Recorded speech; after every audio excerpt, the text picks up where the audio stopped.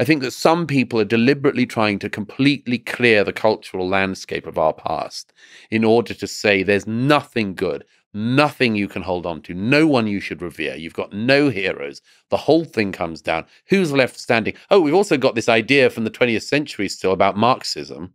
And no, you will not have the entire landscape deracinated and then the worst ideas tried again. The following is a conversation with Douglas Murray, author of The Madness of Crowds, Gender, Race, and Identity, and his most recent book, The War on the West, How to Prevail in the Age of Unreason. He's a brilliant, fearless, and often controversial thinker who points out and pushes back against what he sees as the madness of our modern world. I should note that the use of the word Marxism and the West in this conversation refers primarily to cultural Marxism and the cultural values of Western civilization, respectively. This is in contrast to my previous conversation with Richard Wolff, where we focused on Marxism as primarily a critique of capitalism, and thus looking at it through the lens of economics and not culture. Nevertheless, these two episodes stand opposite of each other with very different perspectives on how we build a flourishing civilization together. I leave it to you, the listener, to think and to decide which is the better way. This is the Lex Fridman podcast. To support it, please check out our sponsors in the description. And now, dear friends, here's Douglas Murray. You recently wrote the book titled The War on the West, which in part says that the values, ideas, and history of Western civilization are under attack. So let's start with the basics. Historically and today, what are the ideas that represent Western civilization? The good, the bad, the ugly. I actually don't get stuck on definitions, precisely because, as you know, once you get stuck on definitions, there's a possibility you'll never get off them. Yes. I'd say a few things. Firstly, obviously, the Western tradition is a specific tradition of ideas, culture, well known to be perhaps easily defined by the combination of Athens and Jerusalem, the world of the Bible, and the world of ancient Greece and indeed Rome. Effectively creates European civilization, which itself spawns the rest of the Western civilizations: America, Canada, Australia, New Zealand, and others. But these are the main countries that we still refer to as the West. So there's a specific tradition and all the things that come from it. My shorthand cheat on this answer is to say, you know when you're not in it. So if you've ever been to Beijing, Shanghai, you know you're not in the West. You're somewhere else. You know you're not in the West. When you're in Tokyo, you're somewhere extraordinary, but you know you're not in the West. Obviously, there are, let's say, borderline questions like, is Russia in the West? Which I sort of leave open as a question. Possibly. If you were placed into Moscow blindfolded and you woke up and you couldn't hear the language, or maybe you didn't know what the language sounded like, would you guess you were in the West or not? I think I was somewhere near it. Getting closer. I mean, you know, Tolstoy asks the question, doesn't he, whether it's European? And I think the answer to that is not really, although massively influenced by Europe, but and times wanting to reach towards it, at times wanting to stay away. But a part of the West, possibly, yes. But anyway, it's a very specific tradition. It's one of a number of major traditions in the world, and because it's hard to define doesn't mean it doesn't exist, you know. Are there certain characteristics and qualities about the values and the ideas that define it? Is the type of rule, the type of governmental structure?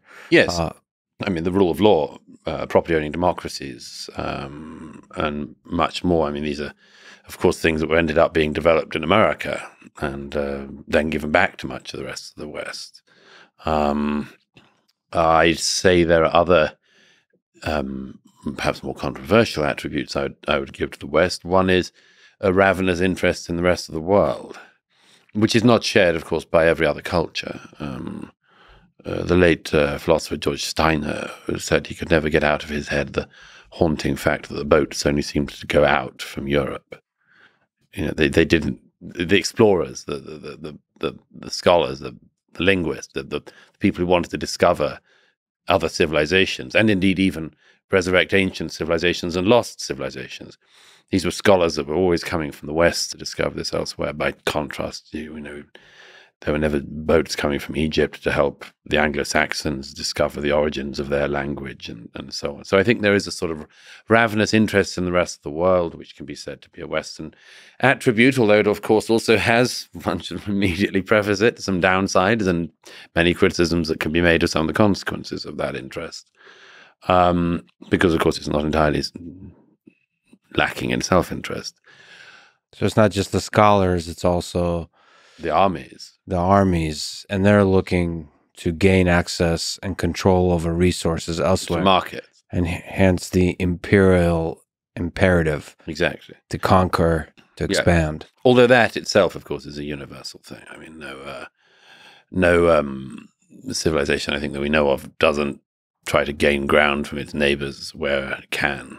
The Western ability to go further, faster, certainly gave an advantage in that regard. Do some civilizations get a bit more excited by that kind of idea than others? Possible. It's possible. Because you could say it's the Western civilization, because the technological innovation was more efficient at doing that kind of thing. Absolutely. But although, maybe wanted it more, too.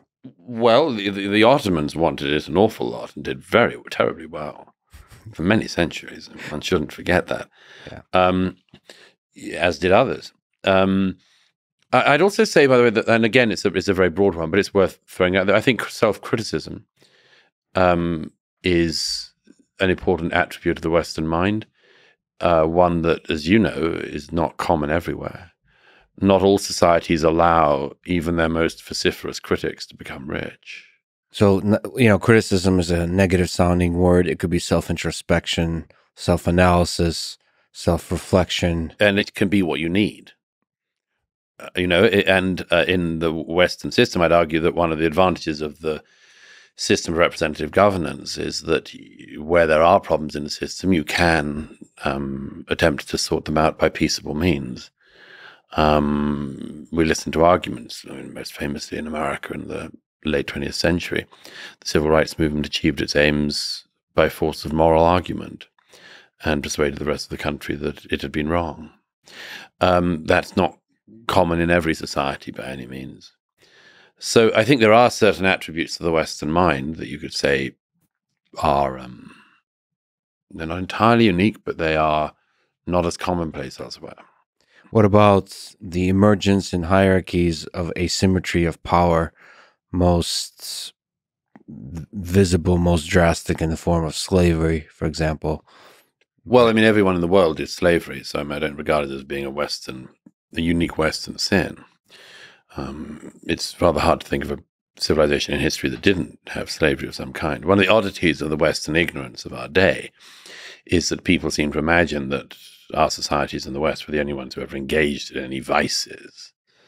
Alas, this isn't true. It's a sort of Rousseauian mistake, or at least one that's blossomed since Rousseau, that everybody else in the world was born into sort of Edenic innocence, and only we in the West had this sort of evil in us that caused us to do bad things to other people.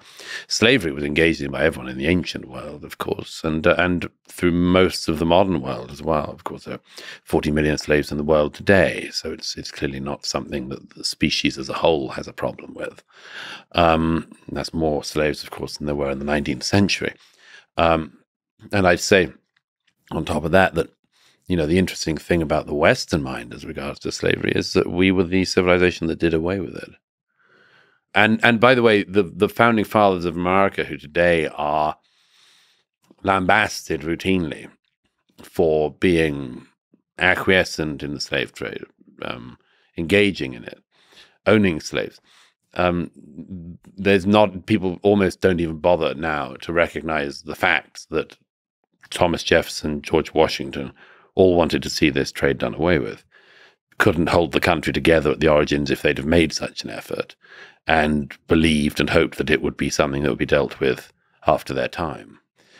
So the founding ideas had within them the notion that we should, as a people, get rid of this. The opening lines of the Declaration of Independence set up the conditions under which slavery will be impossible.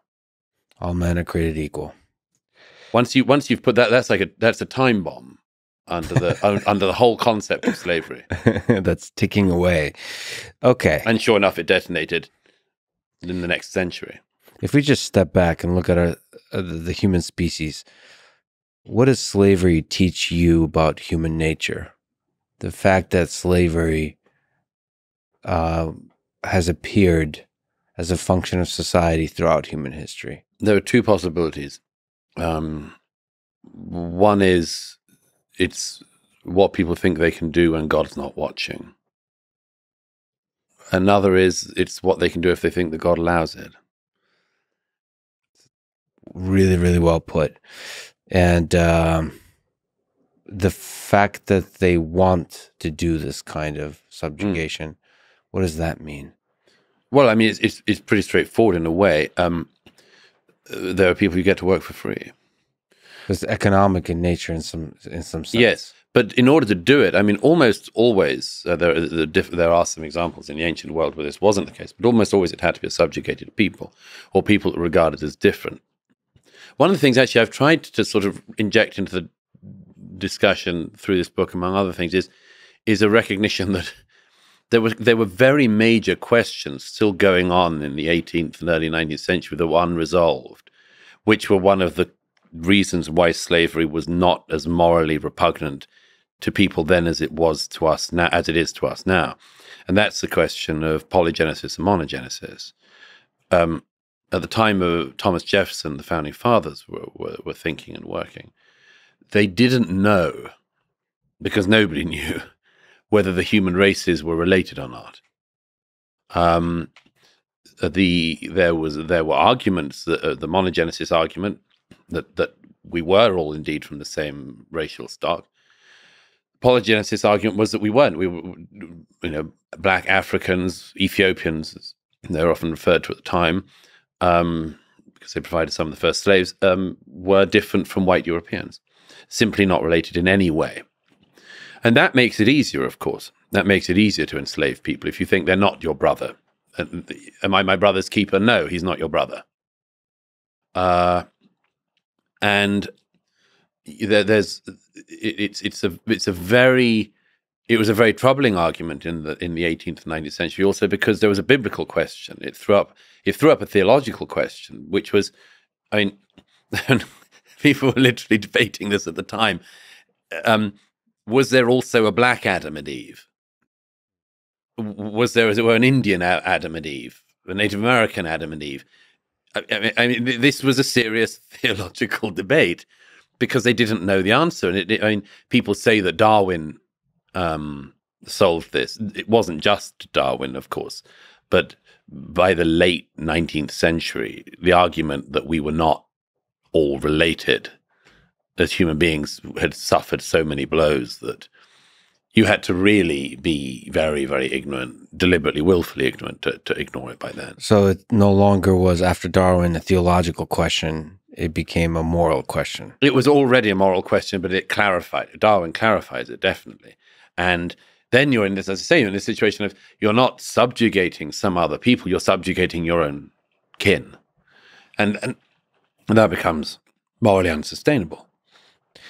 So, given that slavery in America is part of its history, how do we incorporate it into the calculus of policy today, social discourse, what we learn in school? We can look at slavery in America. We can look at maybe more recent things like in Europe, the other atrocities, the Holocaust. How do we incorporate that in terms of how we create policy, how we treat each other, all those kinds of things? What is the calculus of integrating the atrocities, the injustices of the past into the way we are today? That's a very complex question because it's a moral question at this point. and a moral question long after the fact.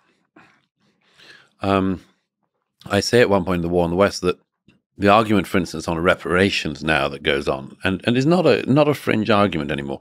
Some people say, oh, you're pulling up this fringe argument. It really isn't. I mean, every contender for the Democratic nomination for the presidency in 2020 was willing to talk about the possibility of reparations. Some very eager that this country, America, goes through that entirely self-destructive exercise. I say that there's a lot of problems with this, but if I could refine it down to one thing, I'd say this. It's no longer about a wealth transfer from one group of people who did something wrong to another group of people who were wronged. It could have been that 200 years ago. Today, it's not even the descendants of people who did something wrong giving money to people who were the descendants of people who were wronged. It's a wealth transfer from people who look like people who did a wrong thing in the past to another group of people who resemble people who were wronged. That's impossible to do. I'm completely clear about this. There is no way in which you could organize such a wealth transfer on moral or practical reasons. America is filled with people who are have the same skin color as us, for instance, who have no connection to the slave trade and should not be made to pay money to people who have some connection. And then the country is also filled with ethnic minorities who have come after slavery, who would not be due for any reimbursement, as it were. The problem with this is that there are. I'm perfectly open to the possibility that there are residual inequities that exist in American life, and that the consequences of slavery could be one of the factors that resulted from this. The thing is, I don't think it's a single issue answer. I think it's a multidimensional issue. Something like black underachievement in America is obviously a multidimensional issue. Much of the left and others wish to say it's not. It's only about racism, and they can't answer why Asians who've arrived more recently don't, for instance, get held down by white supremacy, but actually, I say white supremacy in quotes, obviously, but don't get held back by it, but actually flourish to the extent that Asian Americans have a higher household earnings and higher household mean equity than home equity and so on than white Americans. So I don't think that on the merits, the evidence is there that racism is the explanation for ongoing black underachievement in some segments of the black community in America. It's obviously a part of it. Could you say that even those things like fatherlessness and similar family breakdown issues are a long-term consequence of it? Possibly, but it's being awfully generous to people's ability to make bad decisions. For instance, how many generations after the Holocaust would you allow people to claim that everything that went wrong in the Jewish community was as a result of the Holocaust? I mean, is there some kind of term limit on this? I would have thought so. And I think most people probably think that's over. I think the details matter there. But it's very difficult. Deep waters, yeah. Oh, I enjoy swimming out in the ocean. So, although I'm terrified of what's lurking underneath in the darkness. You're right. You're right to be. Okay. It's really complicated calculus with the Holocaust and with slavery. So the argument in America is that there's deep institutional racism against African Americans that's rooted in slavery. And so however that calculus turns out, that calculation, it still persists in the culture, in the institutions, in the allocation of resources, in the way that we communicate, in subtle ways, in major ways, all that kind of stuff. How is it possible to win or lose that argument of how much institutional racism there is that's rooted in slavery? Is it a winnable? It's an unquantifiable argument, and I'd I like to apply some shortcuts to some of this. The following are, for instance, all. Let's take the one that's most often cited. If a white person is walking down a street in America and they see a group of young black men coming towards them and it's late at night and they cross the road, is it because of slavery? Is it because of institutional racism? No, it's because they've made a calculus based not entirely on unfounded beliefs that, given crime rates, it's possible that this group of people might be a group of people they don't want to meet late at night. That's an ugly fact, but as crime statistics in American cities after American cities bear out, it's not an entirely unreasonable one. It's not reasonable every time, obviously. But is it attributable to slavery? That's a stretch. If you're in a city like Chicago, where the homicide rates shot up in the last 2 years, albeit again, as always has to be remembered, mainly black on black gun violence and knife violence. Nevertheless, if you're in a city like Chicago and you make that calculus I've just suggested, the cliched one, the street late at night, there are other factors other than a memory of slavery that kick in. And I'm afraid it's something which people don't want to particularly acknowledge in America for obvious reasons, because it's the ugliest damn debate in the world. But I was actually just writing in my column in New York Post today about a very interesting case that's sort of similar, which is the question of obesity in the US. As you know, America's the most overweight country in the world. America has, I think, 40% of the population is obese in medical ways, and the next country is a long way down. That's New Zealand at 30% of the population. So America's a long way ahead. Why during the coronavirus era, when we know that obesity is the one clearest factor that's likely to lead to your hospitalization if you also get the virus, why did almost no public health information in America focus on obesity? 80% of the people who ended up hospitalized in America with coronavirus were obese. We locked the schools when there was no evidence that the coronavirus was deadly for children. We all wore cloth masks when there was very little evidence that this was much use in stopping the spread of the virus.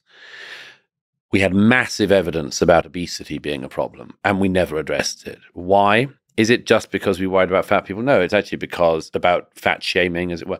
No, it's also because to a great extent it's a racial issue in America as well.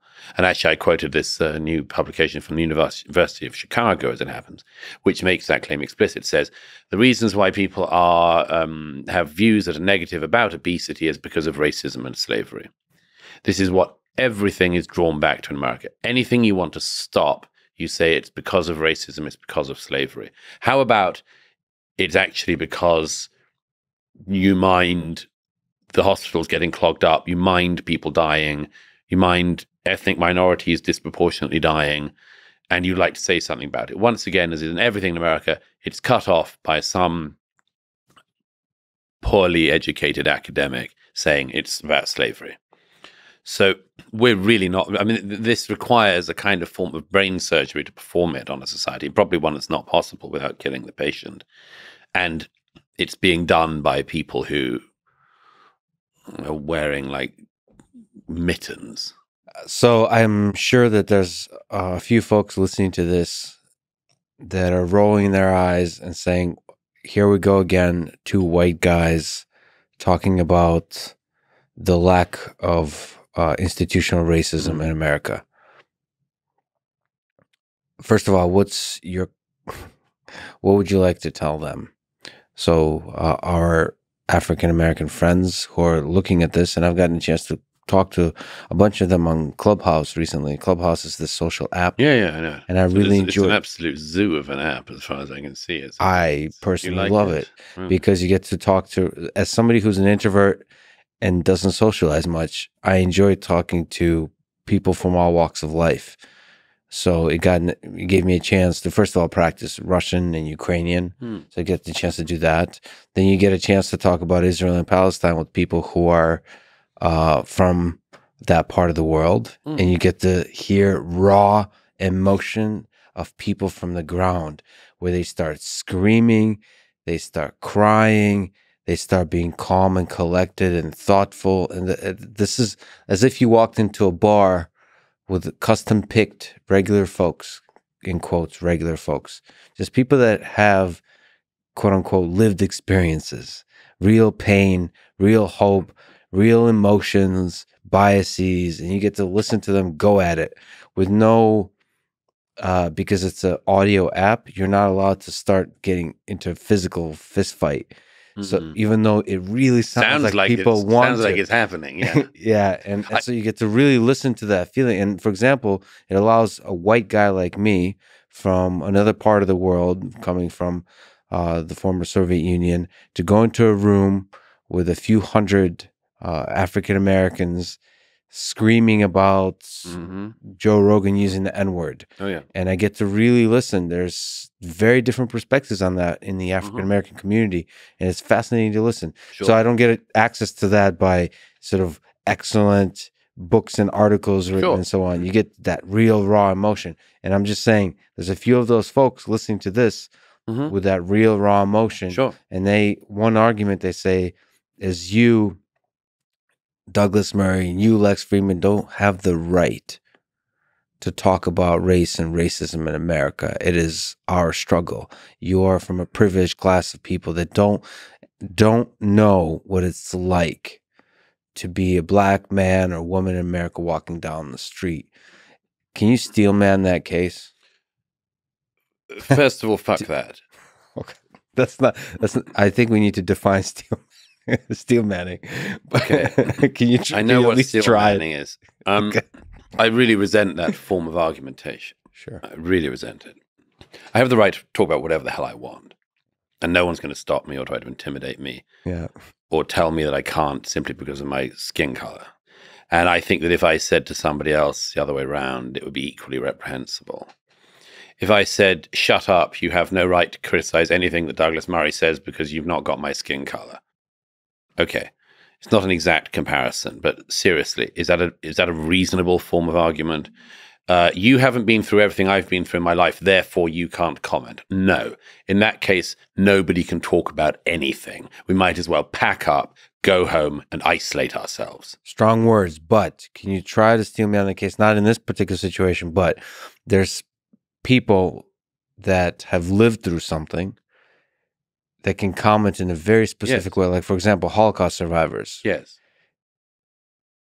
There is a sense in which, maybe a basic sense of civility, when a Holocaust survivor is speaking about their experience of the Holocaust, than an intellectual from a very different part of the world is simply writing about nuanced geopolitics of World War II, just should not interrupt the Holocaust survivor. We physically interrupt them if they're telling their with story. Words, with logic and reason, that the experience of the Holocaust survivor somehow fundamentally has a deeper understanding of the humanity and the injustice of the... Well, first of all, again, we're in even deeper waters now, but in terms of wanting to listen to another person who has experienced something, yes.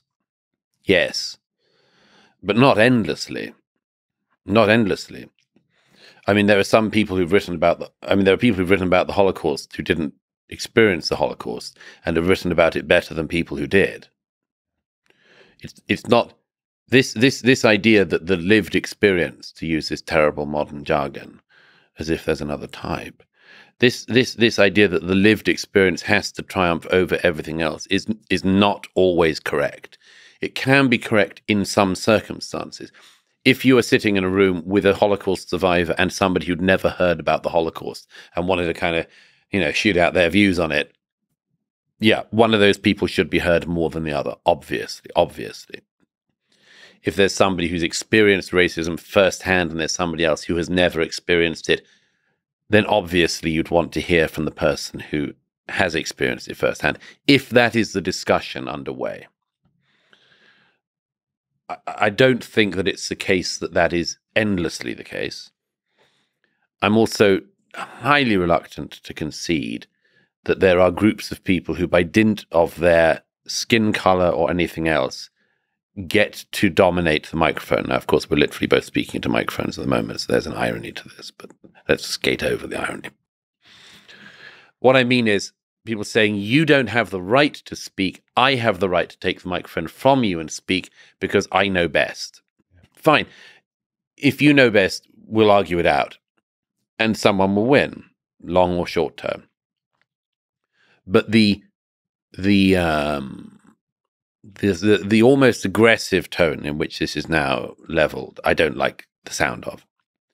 Nobody's experience is completely understandable by another human being. Nobody's. And what many people are asking us to do at the moment, us collectively, is to fall for that thing. I think it was Camille Foster who said it first, but I've adopted it in recent years, is to say you must spend an inordinate amount of your life trying to understand me personally, my lived experience, everything about me. You should dedicate your life to trying to do that. Simultaneously, you'll never understand me.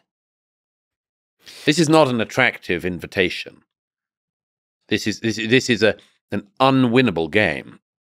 So if somebody has a legitimate and important point to make, they should make it, and they will win through whatever their characteristics, whatever their race. And by the way, there are plenty of white people who experience racism as well.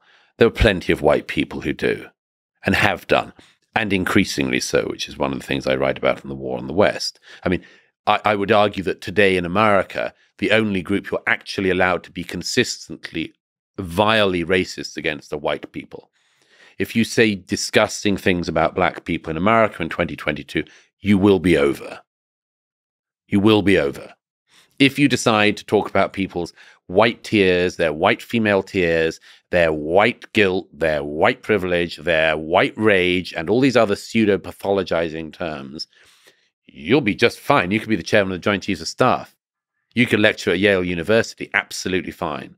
And the white people have to suck that up as if that's fine because there was racism in another direction in the past. So white people can have racism as well. Does that mean that I think that I have a right, or other white people have a right, to dominate the discourse by talking about their feelings of having been victims of racism? No, not particularly, because what does that get us? It gets us into an endless cycle of competitive victimhood. Am I saying that white people who've experienced violence have experienced historically anything like the violence that was perpetrated against black people in America historically? Obviously not. But, you know, what kind of competition do we want to enter here? And this is very, very important terrain now in America, because there's one other thing I have to throw in there, which is, how do you work out the sincerity of the claim?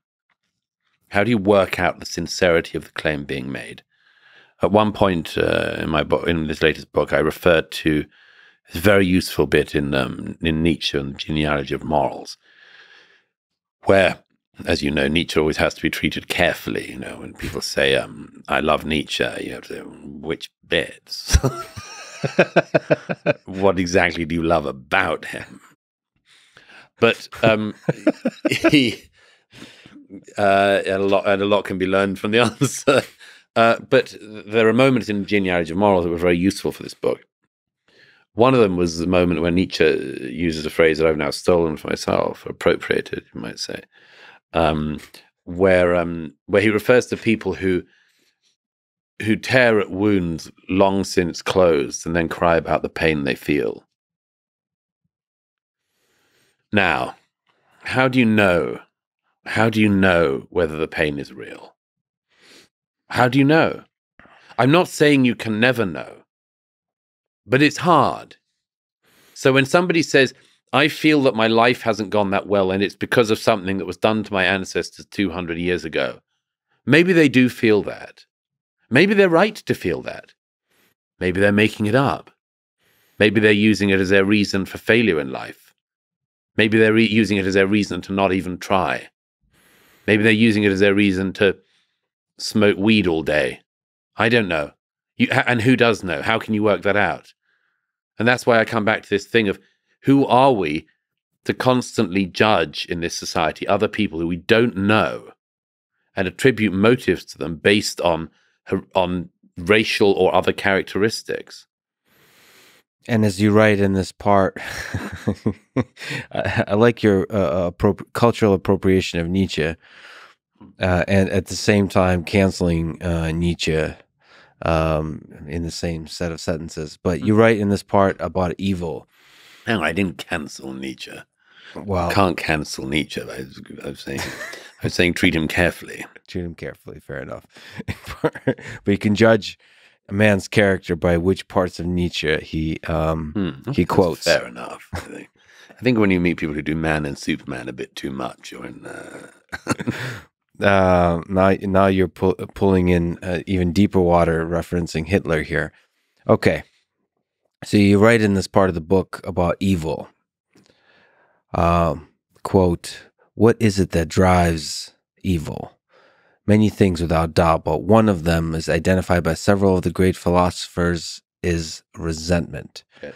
That sentiment is one of the greatest drivers for people who want to destroy, blaming someone else for having something you believe you deserve more. And you're saying this kind of resentment, we don't know as it surfaces whether it's genuine or if it's used to sort of play games of power to evil ends. Can you speak to this? Because it's such a fascinating idea that one of the biggest drivers of evil in the world is resentment. Because if you look at human history, if you look at Hitler, so much of the propaganda, so much of the narrative was about resentment. So is that surface or is it level or is that deep? The resentment that drives evil? It can be any of the above. Let's first of all preface it, everybody has resentment. I use the term ressentiment, which is thought very similar to resentment. Let's stick with resentment, so we don't sound too pretentious. Let me give you a quick example of somebody in our own day who has a form of resentment. Vladimir Putin. Did you see Navalny's documentary, Putin's Palace? Yes. Yeah. You remember the stuff about Putin as a young KGB officer in Germany? Remember the stuff about Putin, his first wife's resentment of one of his KGB colleagues who had an apartment that was a few meters bigger than the Putin's apartment? Yeah. It's very interesting. And by the way, I'm not saying that, Vladimir Putin became the man he has become and invaded Ukraine because he didn't have an apartment he liked in Berlin or Munich, wherever he was. But it's this distinct possibility. My point is that resentment is a factor in all human lives, and we all feel it in our lives, and it's something that has to be struggled against.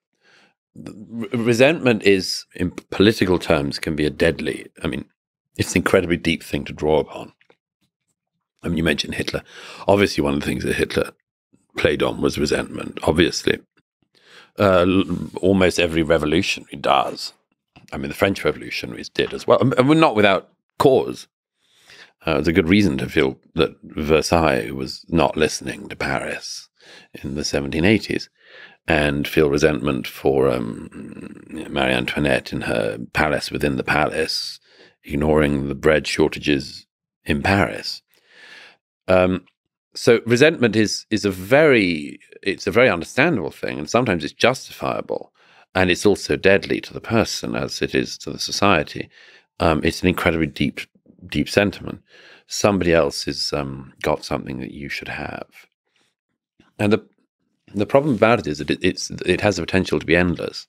You can do it your whole life, and one of the ways I've sort of found myself explaining this to people is to say, it's also important to recognize that resentment is something that can cross absolutely every boundary. So, for instance, it crosses all racial boundaries, obviously, it goes without saying. More interesting is it crosses all class boundaries and socioeconomic boundaries. And if I was to sort of simplify this thought, I would say, I guess that you and I and everybody watching knows or has known somebody in their lives who has almost nothing, in worldly terms, and is a generous person, a kindly person, a giving person, a happy person, even a cheerful person.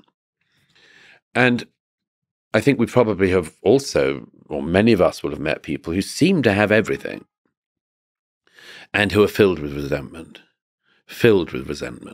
Somebody else has held them back from something. Their sister once did something.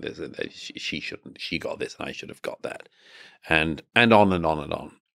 It's a human trait, and one of the things that suggests to me is that we therefore have a choice in our lives about this. This is something which we can do something about, not limitlessly, but for instance, I mean, there are very good reasons that some people in their lives might feel resentment.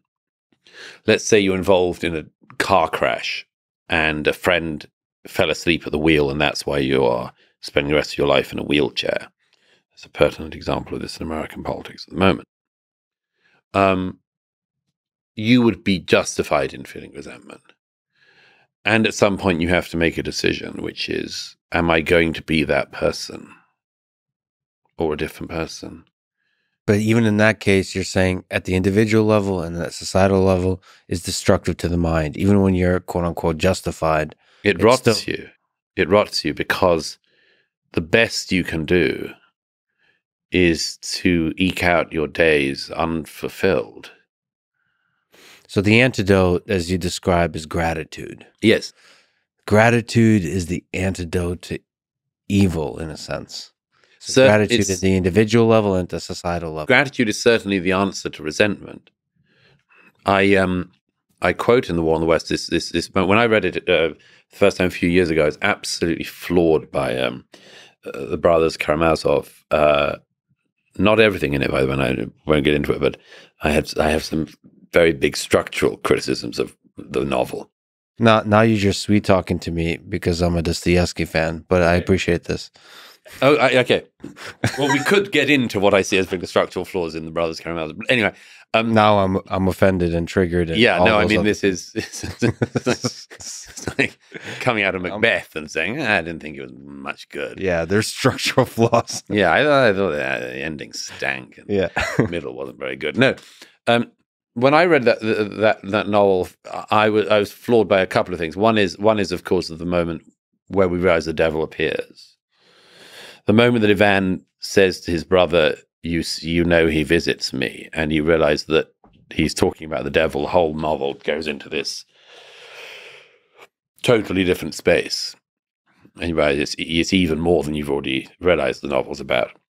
And then when the conversation occurs between Ivan and the devil, remember, I think he says it describes him as dressed in the French style of the early part of the 19th century.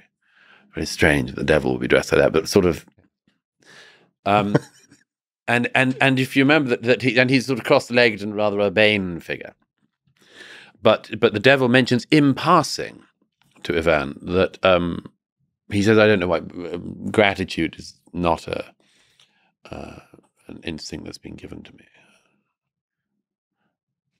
And yeah, you're not allowed. This is not given the role of being the devil. This is not one of the things. It's just not one of the things. And you think, and of course, only a genius of Dostoevsky's stature could. I mean, a lesser genius would have made a whole novel out of that insight. Only Dostoevsky can just throw it away because there's such an abundance of riches that he still has to get through. The structural problems aside, but the passive aggressive, the microaggression in this conversation is palpable. Little knife fight, But the reason I mention it is because, of course, when I saw it, I thought this is such a brilliant insight by Dostoevsky. Because why would gratitude not be a sentiment that the devil was capable of? And the answer is, of course, that if the devil was capable of gratitude, he wouldn't be the devil. He'd be somebody else. He has to be incapable of gratitude. Do you think for Dostoevsky that was as strong of an insight as it is for you? Because I think that's a really powerful idea, that with gratitude, you don't get the resentment that rots you from the core. Yes, I think it was one of the just endless things that he saw in us.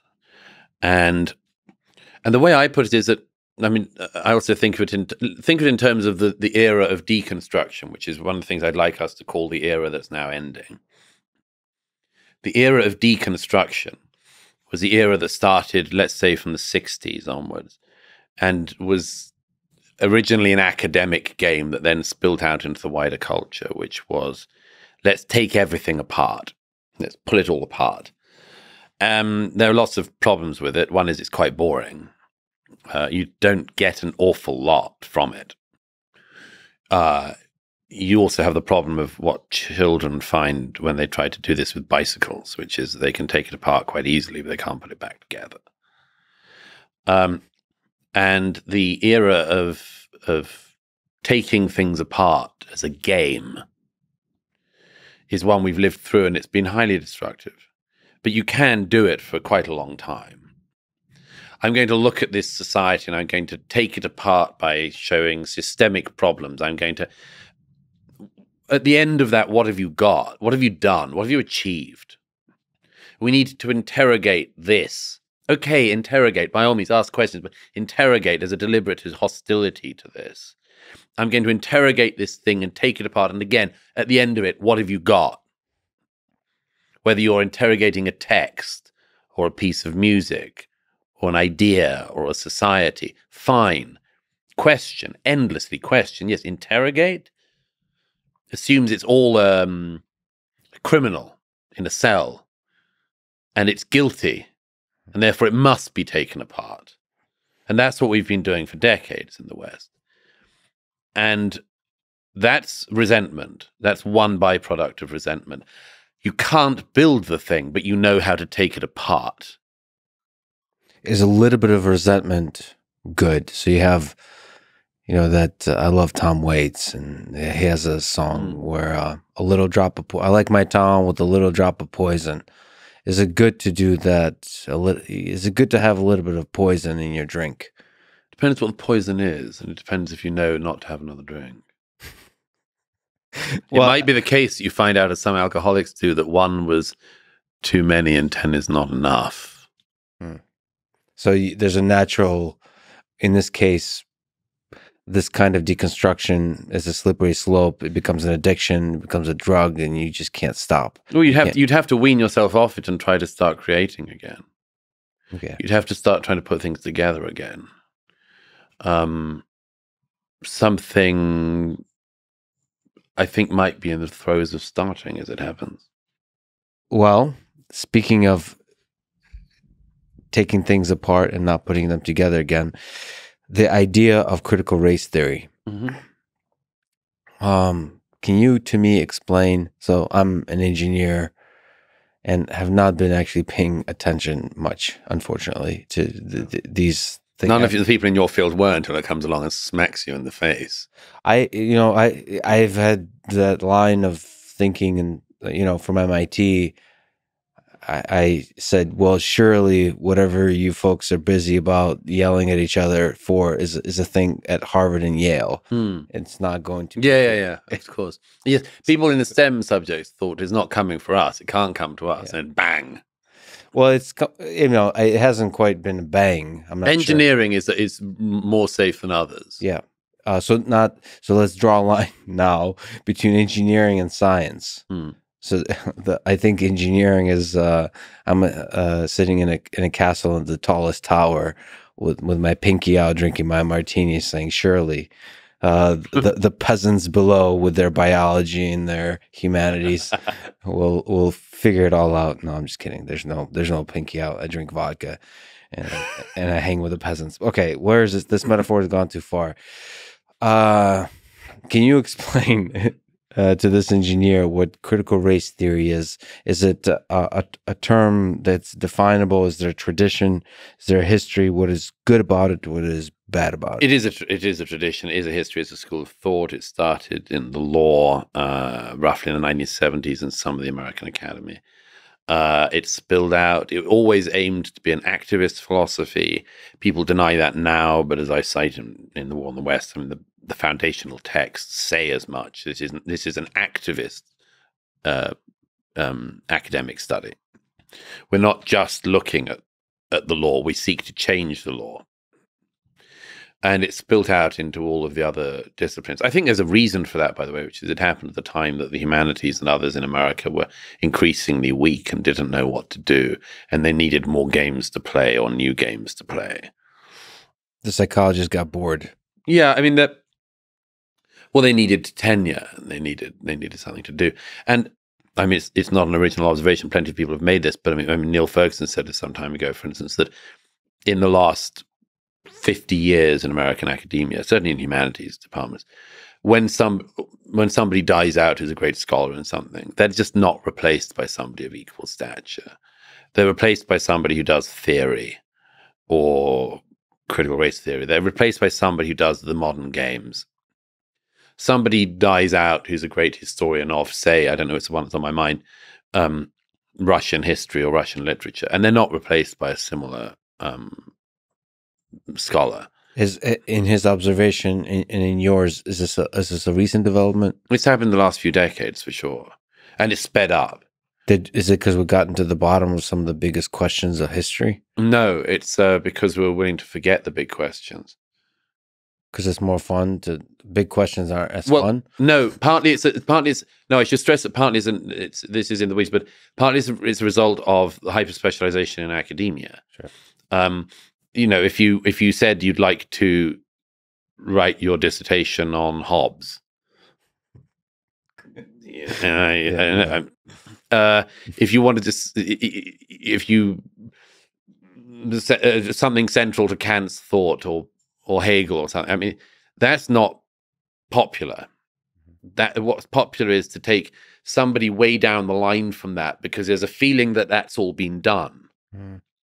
So you take something way, way, way down the line from that's much less important, and then you sort of play with that.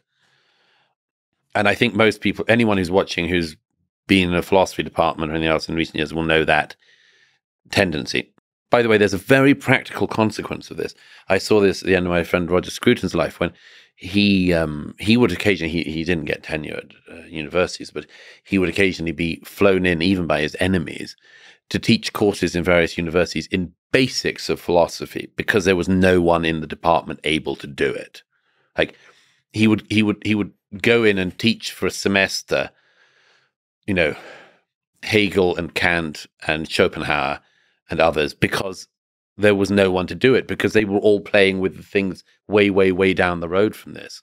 Yeah. So that had already happened, and people were searching for new games to play, and the critical race theory stuff forced its way in, partly in the way that all of this that's now known as anti-racism does, which is in a sort of bullying tone of saying, if you don't follow this, it's the same way that all the things that are called studies, I think everything called studies in the humanities should be shut down.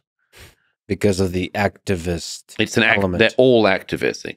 Gay studies and queer studies, nothing good has ever come from it. Nothing good. To push back, is it obvious that activism is a sign of a flaw in a discipline? So isn't it... It's a sign of the death of the discipline. It's a sign that discipline's over. But isn't it a good goal to have for discipline to enact change, positive change on the world? Or is that that's for politicians to do with the findings of science? I mean, not why create an ideology and then set out to find disciplines that are weakly put together to try to back up your political ideology? So ideology should not be part of science or of humanities. Why would you? I mean, anyone could do it. You could decide to go in and be wildly right-wing about something and only do things that proved your right-wing ideas. Be fantastically anti-academic, fantastically anti-science. It's an absurd way to mix up activism and academia, and it's absolutely rife. And critical race theory is one of the ones that completely polluted the academy.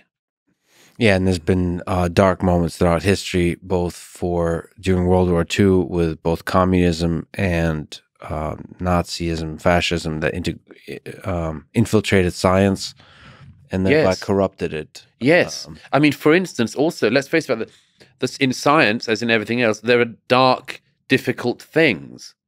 It's much better we know about them, face up to them, and try to find a way socially to deal with them than that you leave them in the hands of some activist who wants to do stuff with them. Some of my best friends are activists. I'm just kidding. Okay. Yeah. None of my best friends are activists. That's how it should be. Well, I was kidding because I don't have any friends. But okay. Now That's not true. I'm trying to gain some pity points. Okay. So to return, you have your clubhouse friends screaming away like deranged maniacs. No, I'm anti-Clubhouse, by the way, because the only time I heard it was that Brett Weinstein one when he did that. I don't know if you heard that, like early in Clubhouse. I was invited to Clubhouse by various people who said, this is a really great civilized way to hang out and talk with interesting people. And I downloaded the app and I got on one night because Brett Weinstein said, doing this conversation, and I listened, and it was the maddest damn discussion I've ever heard. Was there something about biology, something about... Was it during COVID times? All that. At some point, Brett said, "I'm an evolutionary biologist," and somebody else started saying, "You're a eugenicist," and he said, "No, I'm an evolutionary biologist." And somebody else said, "That's the same thing," and it just went on like that. And Brett desperately tried to explain that's not the same thing as being a eugenicist, and he lost the Clubhouse room. They thought that was the same thing. He'd come. It horribly reminded me of a time some years ago when a British newspaper ran a sort of realizing that the only thing you can unite people on in sexual ethics is revulsion against paedophilia, ran an anti-pedo campaign. And shortly after, pediatricians' offices were torched in the north of England by a mob who hadn't read the whole sign. Yeah. Well, to me, like I said, a little bit of poison is good for the town. So anyhow, sorry, I interrupted you with flattering you with people on Clubhouse. I have many. I have multiples of friends. Yes. We didn't get to some of the ideas of critical race theory. What exactly is it? I'm actually in part asking this question quite genuinely. Yeah, it's an attempt to look at everything, among other things, through the lens of race, and to add race into things where it may not be, as a way of adding. I'm trying to give the most generous estimation. To add race in as a conversation in a place where it may not have been in the conversation. And that means history too? The history of racism? Yeah. All history. And to look at it through these particular lenses. I mean, there's a certain... Like all these things, there's a certain logic in it. Like with feminist studies or something. I mean, is there a utility in looking back through undoubtedly male-dominated histories and asking where the more silent female voice was? Yes, very interesting. Not endlessly interesting, and can't be put exactly on the same par as, but it has a utility. It's that endlessly, sorry to interrupt, that endlessly part that seems to get us into trouble a lot absolutely. Here. Well, because of this thing of where do you stop? And that's always I talked about this in my last book, in The Manners of Crowds. It's one of the big conundrums in activist movements, and particularly in activist academia. Where would you stop? It's not clear because you've got a job in it. You've got a pension in it. You've got... Your only esteem in society is in keeping this gig going. I mean, is there any likelihood? Have you ever? It's the old academic joke, isn't it? That the end of every conference, the only thing everyone agrees on is that we must have another conference like this one. So one thing they always agree on: this conference is so great, we must have another one. Well, that's a criticism you could apply to a lot of disciplines. Of course, civil engineering, bridge building. It's at a certain point, do we need any more bridges? Can we just fly everywhere? Well, so at the very least, you need to keep the bridges up. Sure. And they would, critical race theory folks would probably make the same argument that at the very least, we need to keep the racism out. We have to make sure we don't descend into the racism. It assumes all the time that we are living on the cusp of the return of the KKK. Right. Which is totally wrong. I mean, it's a massive... You say that now until the KKK armies march in, we can't always predict the future. We can't always predict the future, and you can always say you should be careful, but you've also got to be careful of people who've got their timing like totally wrong, or their estimation of the society they're in. You mean like most wrong. of society before in the 1930s when Hitler was, I mean, so many people got Hitler wrong. Sure they did. And so most people. So maybe it was nice to have the alarmist thinking there. Well, beware of the man with a mustache. If only it was that easy. It's not always about facial hair. I mean, I always say that. I mean, it very often is. These two clean-shaven chaps both say one of the problems of everybody knowing a little bit about Nazism is that they think that they know where evil comes from, and that it comes from like a German with a small mustache getting people to goose step, for instance. And that's not correct. A much better understanding of it is it can come from all number of directions and keep your antennae as good as you can. But once you end up in this society, which I would argue certainly parts of America are in, where you're always in 1938, that's not healthy for a society either. Where people are so primed and think they're so well trained because they spent a term in school learning about the Second World War and the Holocaust, think they're so well trained in Hitler spotting that they can do it all the time. Look at all these phrases we now have in our societies, like dog whistle. You know, as I always say, if you hear the whistle, you're the dog. But people say, that's a dog whistle, as if they're highly trained anti-Nazis. I mean, you know, there should be some humility in it. We should be careful. We should be wary, for sure. And we should also be slightly humble in our inability to spot everything. If not significantly humble. Right. So if we can, there's something funny, if not dark, about the activity of Hitler spotting, if I just may take an aside. But so critical race theory, how much racism, what is racism? How much of it is in our world today? If we were thinking about this activity of Hitler spotting, how, and trying to steelman the case of, if not critical race theory, but people who look for racism in our world, how much would you say? Well, it's a good thing to try to define. I would say that racism is the belief that other people are inferior to you. You could see a form of it where you thought people were superior to you. That could also happen, but more commonly it's you see a group of people as being inferior to you simply by dint of the fact that they have a different racial background. And that's sort of the easiest way to define racism.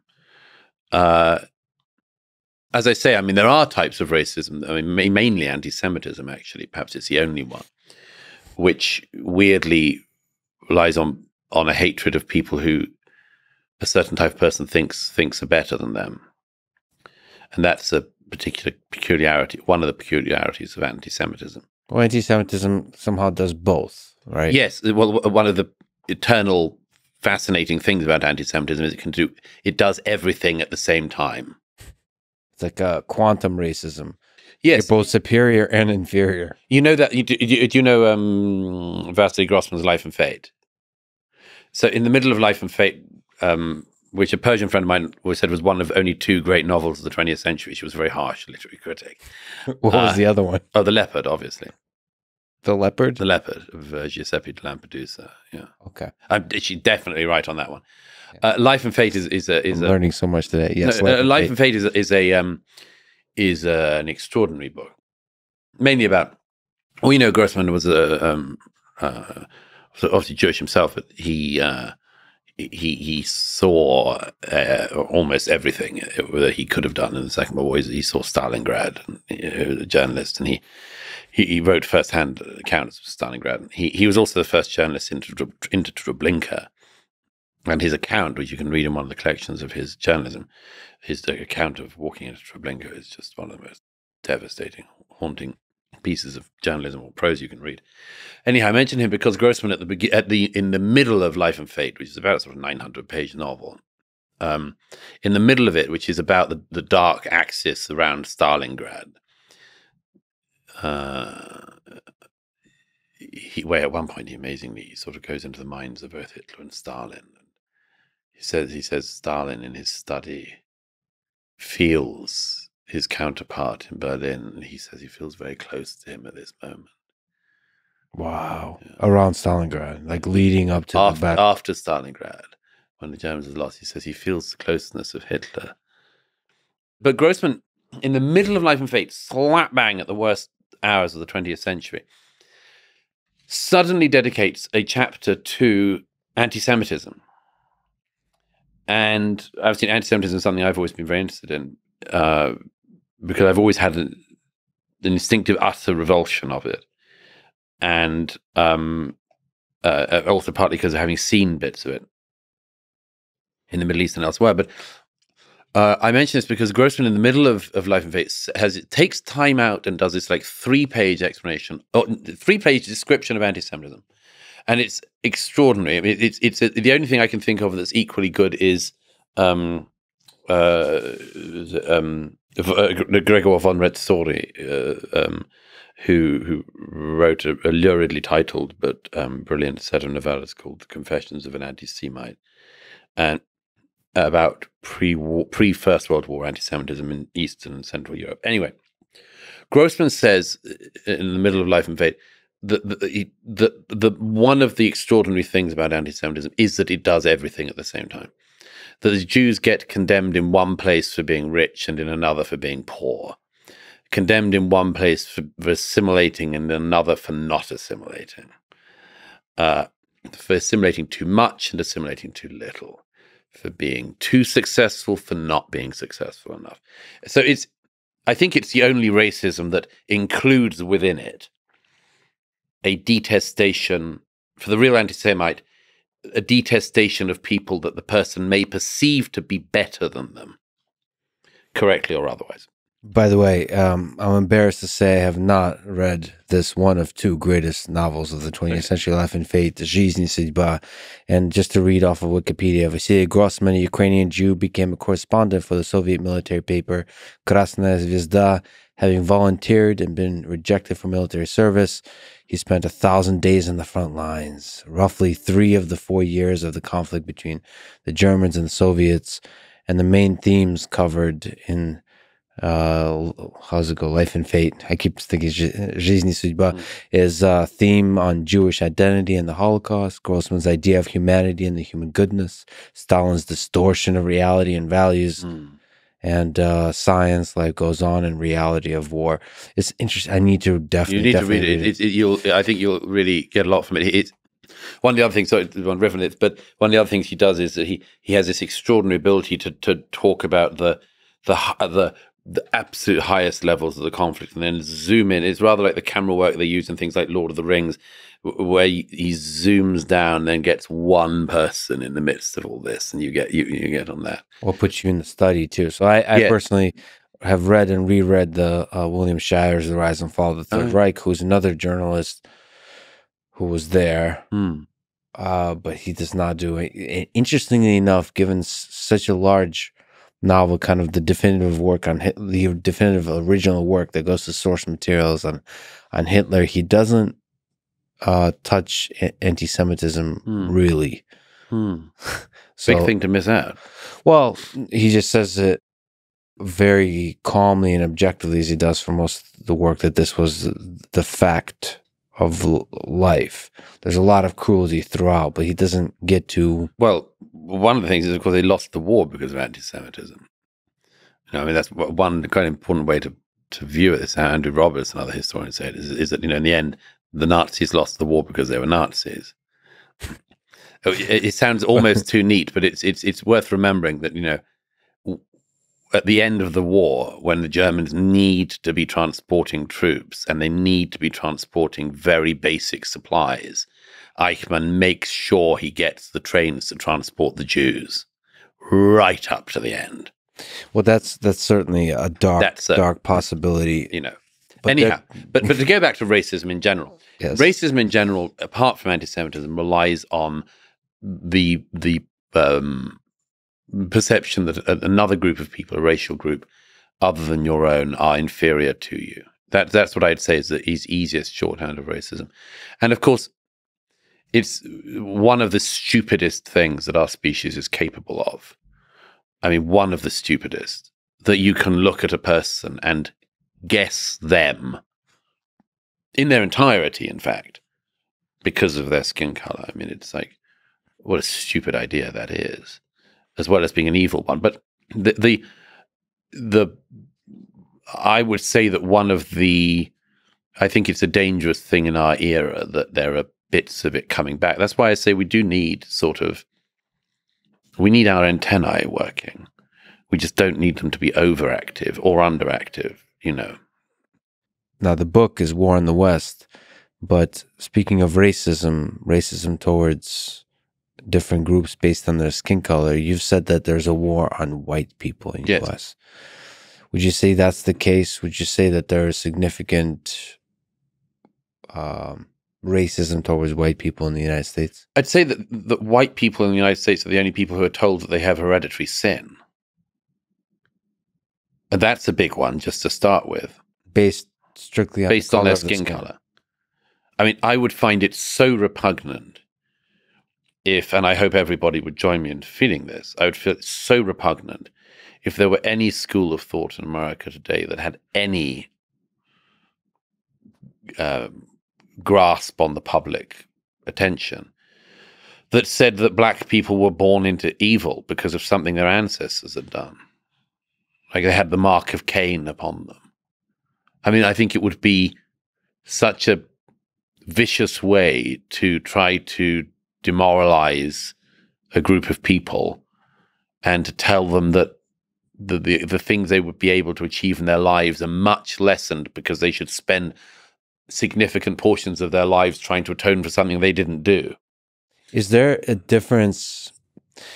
And the following point, the obvious point left unsaid, but let's say it, nobody in the public square says that. I mean, they're the maniacs at the far fringes, but nobody in the mainstream would dare to say that, or I think even think that about any group of people other than white people. And does this mean that white people are more disadvantaged than black people? No. And again, let's not make this a competition, but let's not get into, I just desperately urge people not to get into the idea of hereditary sin according to racial background. Is there something to be said about the feature aspect, to sort of play devil's advocate, about the asymmetry of sort of accusations towards the majority? So, yes, because white, so much easier to attack a majority. It is much easier, but is there something to be said about that being a useful function of society, that you always attack, that the minority has disproportionate power to attack the majority so that you can always keep the majority in check? Well, it's a dangerous game to play, isn't it? I think it's a very dangerous game to play. I think that's a good summary of the entirety of human civilization. Well, yeah, everything is dangerous. But it's a very dangerous game to play that. I wrote about this a bit in The Madness of Crowds when I was saying, like, gay rights people, the ones that still exist, the ones who don't have homes to go to, who want to beat up on straight people in a way, or want to make straight people feel like they're kind of unremarkable, uncool, you know, boring straights. So boring. So not like the magical pixie fairy dust gays. That's a bad idea to push that one. That's a bad idea. And some gays push that. Highly unwise, given the fact that about 2 to 3% of the population are actually gay, although now there's like an additional 20% who think they're like two-spirit or something and all that bullshit. But they're just attention seekers, so let's not spend too much time on that. But equally, as I said in The Man as a Crowd, with the feminist movement, very unwise for half of the species to say that the other half of the species isn't needed. And there were always third and fourth wave feminists willing to make that nuts argument. Not first wave feminists. You didn't hear it in first wave feminists. You didn't hear suffragettes tended not to say, we like the vote and men are scum. It would have been hard to have won everyone over to their side, not least the men they needed to win over to their side. But you do get third and fourth wave feminists who say, like, do we need men? Or men are all X. Again, it's a bad idea. It's a bad idea tactically. What if men, Richard Wrangham, somebody from Harvard, describes that men are the originators of violence, physical violence in society. And he argues that actually the world would be better off. No, just a very cold calculus. If you get rid of men, there would be a lot less violence in society, is his claim. But who says you need to get rid of violence in society? Well, but shouldn't that at least be a discussion? Well, I'm very the happy pros to have and the cons. discussion. Have a debate on a panel discussion, violence, pros and cons. Well, that's the sort of thing, if I can say so, that some like weak-ass academic decides to do because he thinks that his area of Boston would be nicer or whatever. He might decide it's useful if he was living in Kiev today to have violent men. I mean, it might, if New York was invaded right now, I'd need some violent men around here. But it wouldn't be invaded if there's no violent men. Well, that's goes the argument. There's also, at least there's some level of threat that you ought to exude that puts people off. If I was in, I'm very glad that the men and women of Ukraine are capable of, and more than capable of, fighting for their country and for their neighbors and their families and much more. But it's better that there was violence ready to unleash when violence was unleashed upon them than that the whole society had been told that they should identify as non-binary. But at least it's a conversation to have, isn't there? Isn't there aspect to the sort of the feminist movement that is correct in challenging the some forms of violence, domestic violence, for instance, although women are capable of that as well. I'm learning about this. We're all learning about this at the moment. I can't help but watch the entirety of it go down in this beautiful mess that is human relations. Okay. But just to finish that thought, I mean, it's very unwise for women to war against men, as it would be for men to war against women. It's highly, highly unwise to war on a majority population. And in America, Britain, and other Western countries, white people are still a majority. And so why would you tell the majority that they're evil by dint of their skin color? And think that would be a good way to keep them in check. I mean, I'm not guilty of anything because of my skin color. I'm not guilty of anything. My ancestors didn't do anything wrong. And even if they had, why would I be held responsible for it? So to go back to Nietzsche, is there some aspect to where if we try to explain the forces at play here, is it the will to power playing itself out from individual human nature and from group behavior nature? Is there some elements to this, which is the game we play as human beings, is always when we have less power, we try to find ways to gain more power? That's certainly one. The desire to grab is, let me see if I can find a quote for you on that.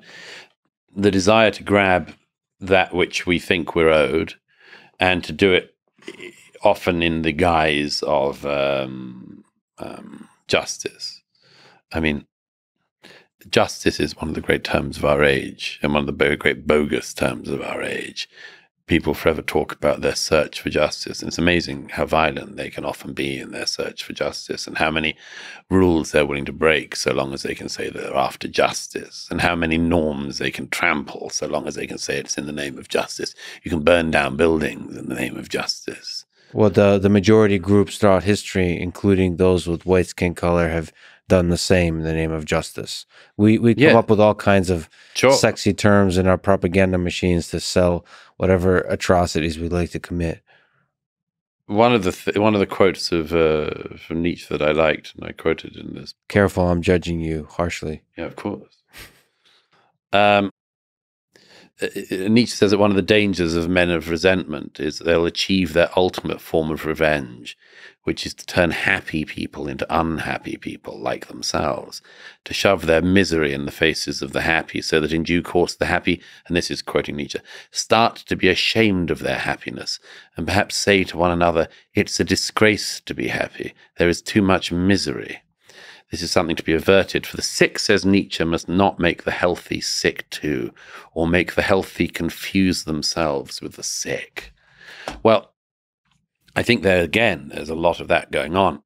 How could I be happy when there is unhappiness in the world? Why should I not join the ranks of the unhappy? I think Dostoevsky has a book about that as well. Sure. Notes from Underground. Okay.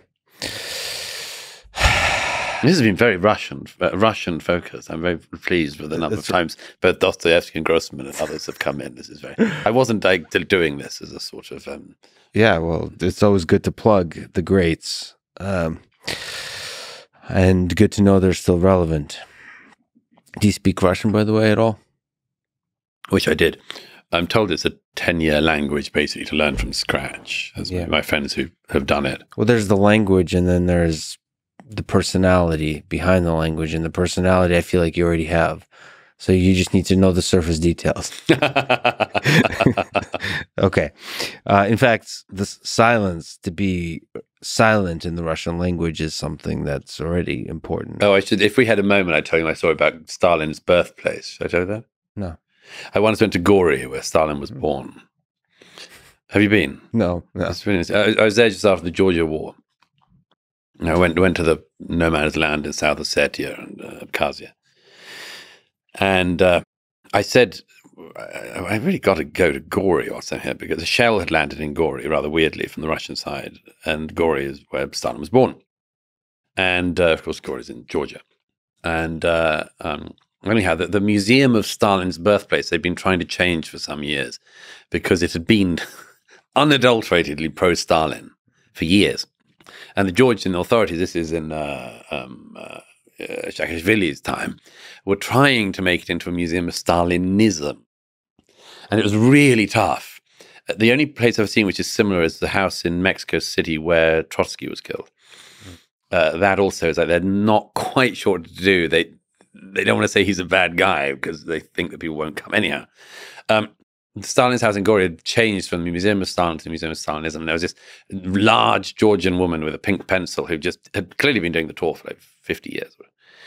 And just pointed all the facts. And she did that classic thing. I also saw it once in North Korea, where that sort of communist thing where they say, this is 147 feet high by 13 feet deep. It like give you lots of facts. I don't care. Yeah. What does it matter? Yeah. They always give you facts. Yeah. This is Stalin's suitcase. It is 13 inches wide by, this. Anyhow, and this woman did all of this, and it was all just wildly not pro-Stalin, it was just explaining Stalin's life. It was just a great local boy done good. They didn't mention the fact he killed more Georgians per capita than anyone else. Local boy done good. And we get to the end, and before being taken to the gift shop where they sell red wine with Stalin's face on it, and among other things, and a lighter with Stalin on it, they took you to a little room under the stairs, and they said, "This is a replica of interrogation cell to show, represent horror of what happened in Stalin time. Now, gift shop." And it's like, there's no kind of thing. And I took the woman aside at the end. I discovered she'd said this to other journalists and visited before. I took her aside and I said, what do you think about Comrade Stalin? And she said, as I say, she'd obviously done this during communist times. She said, it's not my place to judge, sort of thing. Which is an interesting comment in itself. I said, yeah, but he killed more Georgians than anyone, and all that sort of thing. And she said, it's not my place to judge or to give my views and that sort of thing. And eventually I said, but what do you feel about it? And she said, it was like a hurricane. It happened. That's interesting because if I may mention Clubhouse once again, I got a chance to talk to a few people from Mongolia. Mm. There's a woman from Mongolia, and they talked about the fact that they deeply admire Stalin. They love.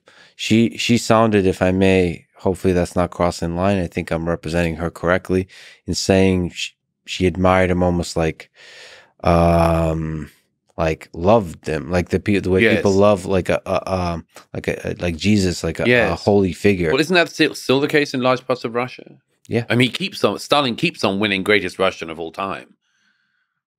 And that's perhaps maybe there's a dip, but if we were to think about the long arc of history, perhaps that's going to go up and up and up and up. There's something about human memory that you forget the details of the atrocities of the past and remember I mean, think of the number of people we talk about as historical heroes. Napoleon. Yeah. I mean, British people don't talk about Napoleon as a hero, but the French. Now you're you didn't think that Dostoevsky. Now I get you're on tricky ground. But no, but like the French are enormously admired Napoleon, and they had many admirable aspects. He was also an unbelievable brute and killed many people unnecessarily. And there are lots of figures from history that we sort of cover that over with. Yeah. Can we mention Churchill briefly? Sure. Because he is one of the, you could make a case for him being one of the great representatives or great figures historically of the Western civilization. Yes. And then there's a lot of people from, not a lot. I know I have like 3 friends, and one of them happens to be from London, and they say that he's not a good person. Why? So listen, this friend would not discuss. This is an opinion poll of the 3 friends, but I do know that there's quite a bit. There's a backlash going on at the moment. At the moment, and in general, there's a spirit like reflecting on the darker sides of some of these historical figures, like challenging history through. It's not just critical race theory. It's challenging history through. Are the people we think of as heroes, what are their flaws, and are they in fact villains that are convenient, were there at the right time to accidentally do the right thing? Accidentally. I hope this isn't the representative, fair summation of your friend in London's views. No, she's going to be quite mad at this, but I didn't say the name, so it could be any friend. It could be. But we know it's a she. In Canada. Well, see, you've given that away. Well, of course, I would not. I made that up completely. It's all.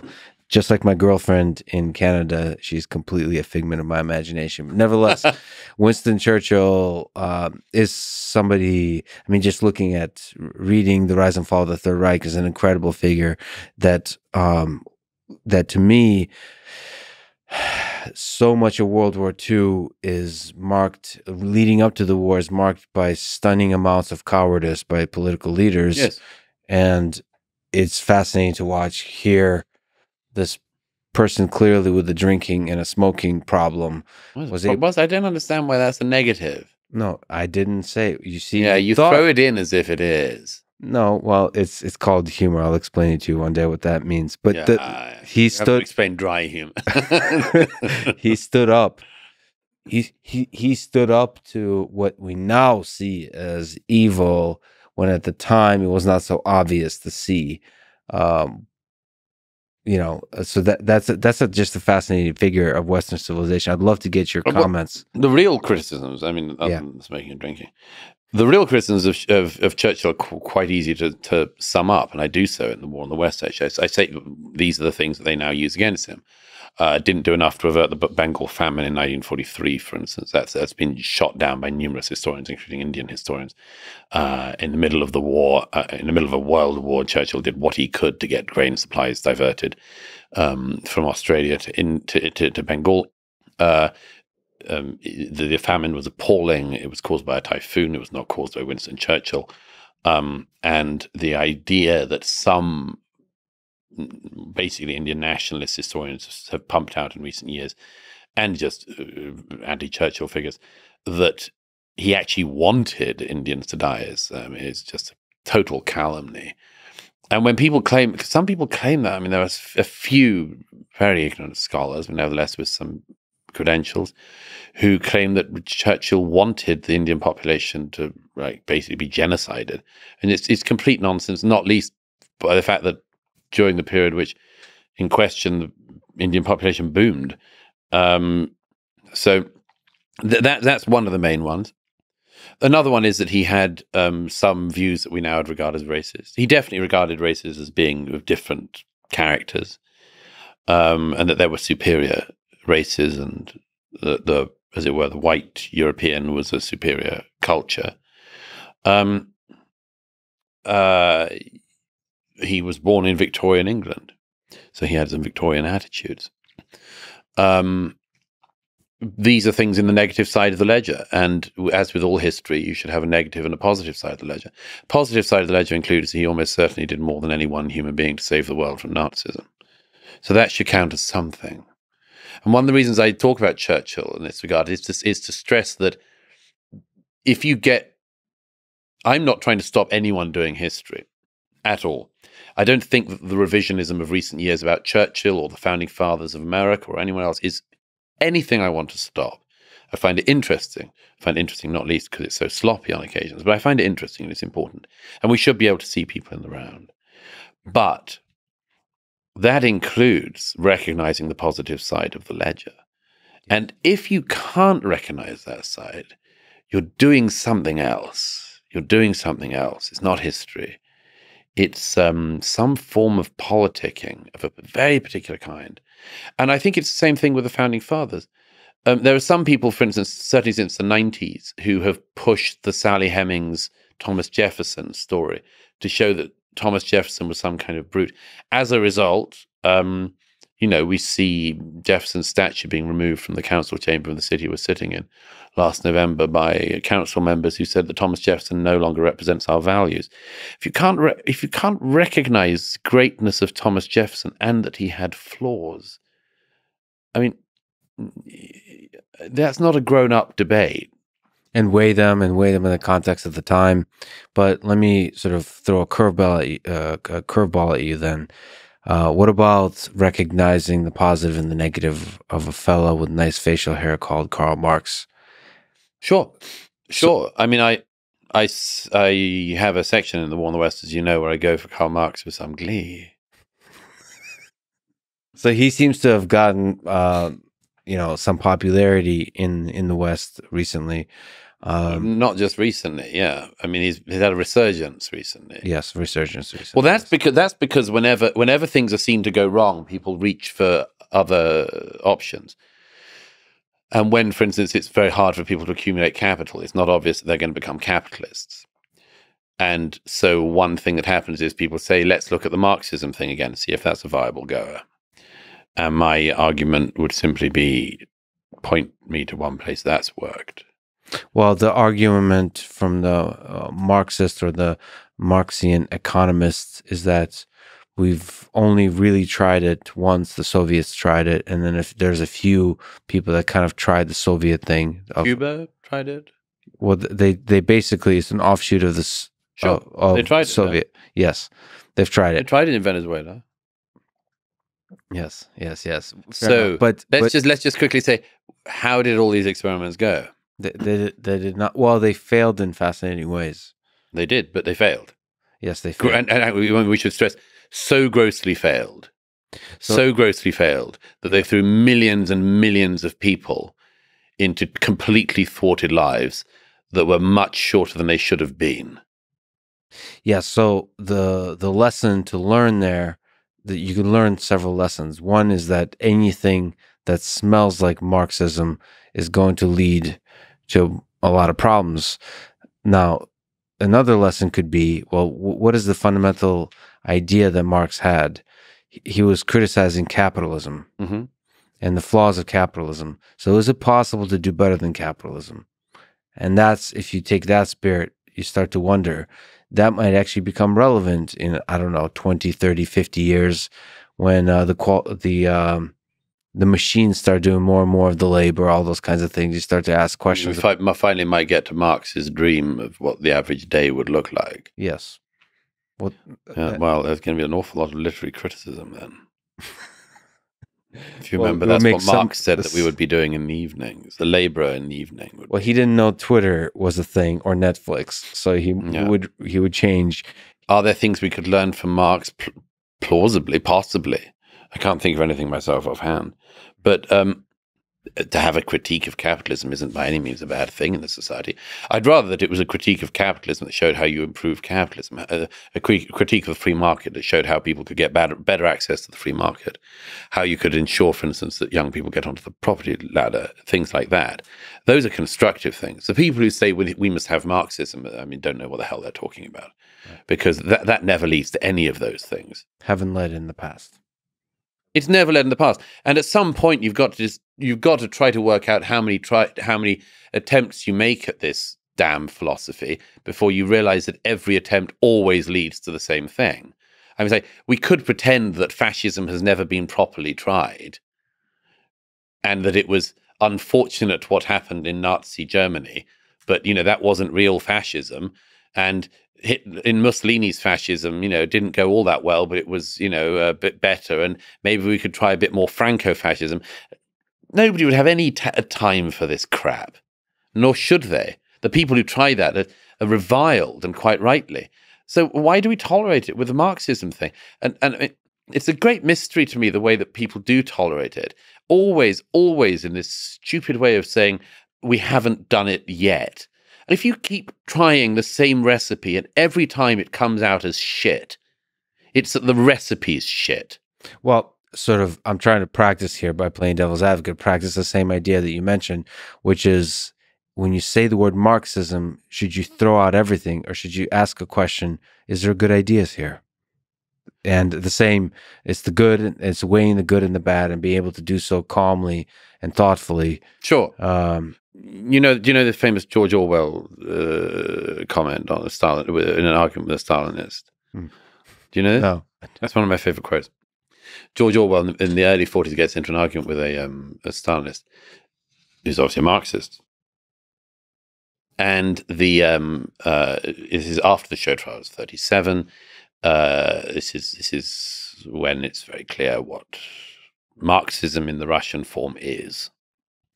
And this Orwell is in the discussion with this Marxist, and it goes on, and eventually Orwell says, well, what about the show trials, and he does, and what about what's happened in the Ukraine, and the famines, and much more, and the purges, and the purges, and the purges, and eventually the Stalinist says to Orwell what Orwell knows he's going to say all along, which is he says, you can't make an omelette without breaking eggs. And Orwell says, where's the omelette? Oh, yeah. So that's a really good, because look at this by this stage, okay? How many... Where's my damn omelet? How many just messy, big, bloody, eggy piles have the Marxists created by now in country after country? Yeah. Always next time they're going to produce the great omelette. But they never have, and they never will, because the whole thing is rotten from the start. But let me just also say one thing about that, because of course Marx isn't as nice as he sounds. And that's one of the things that I try to highlight in the book is, if we're going to do this reductive thing of people in history and saying, well, they had views that were of their time, and we must therefore condemn them for them. Say, fine, let's do the same thing with Marx. And there are things I quote in this book from Marx's letters, not least the letters to Engels. And indeed, in his published writings, in pieces he was writing for the American press in the 1850s, where he has horrible views on slavery and colonialism and much more. But the main thing is, the horrible things he says about black people and the constant use of the N-word. In fact, when I was doing the audiobook for The War in the West, I had to decide, will I read out the quotes from Marx or not? If I had have read them out, I'd have been cancelled, because people would have just said, you've been using the N-word so much in this passage, and this is, and I slightly thought of doing it so that I could say I was only quoting Marx to try to hit the point home. In the end, of course, I was sensible and decided not to. But Marx's letters are disgusting on these terms. Since I highlighted this in this book, and some of the media picked it up, and have popularized this thing I'm trying to put into the system, which is if you're going to accuse Churchill of racism, if you're going to accuse Jefferson of racism, Washington of racism, and so on, what about Marx? The two things that Marxists have said since this came out has been, first of all, why are you saying this about Marx? He was a man of his time, like everyone else. And the second thing they say is, we don't go to Marx for his horrible, abhorrent views on race. They're talking about mixed race people as gorillas and so on. We don't go to him for that. We go to him for his economic theories. I say, okay, well, we don't go to Thomas Jefferson for his views on slaves. We don't go to Churchill for the precise language he used that points in the 1910s about Indians. Or his health advice. Or his health advice. Actually, I do go to him for that. But that explains so much. But let's have some standards on this, and that's why I'm very suspicious of the fact that the people don't do this with Marx, because I think what some people are trying to do, and this may sound conspiratorial, but I really don't think it is. I think that some people are deliberately trying to completely clear the cultural landscape of our past in order to say there's nothing good. Nothing you can hold on to. No one you should revere. You've got no heroes. The whole thing comes down. Who's left standing? Oh, we've also got this idea from the 20th century still about Marxism, or the 19th and 20th centuries. And no, you will not have the entire landscape deracinated and then the worst ideas tried again.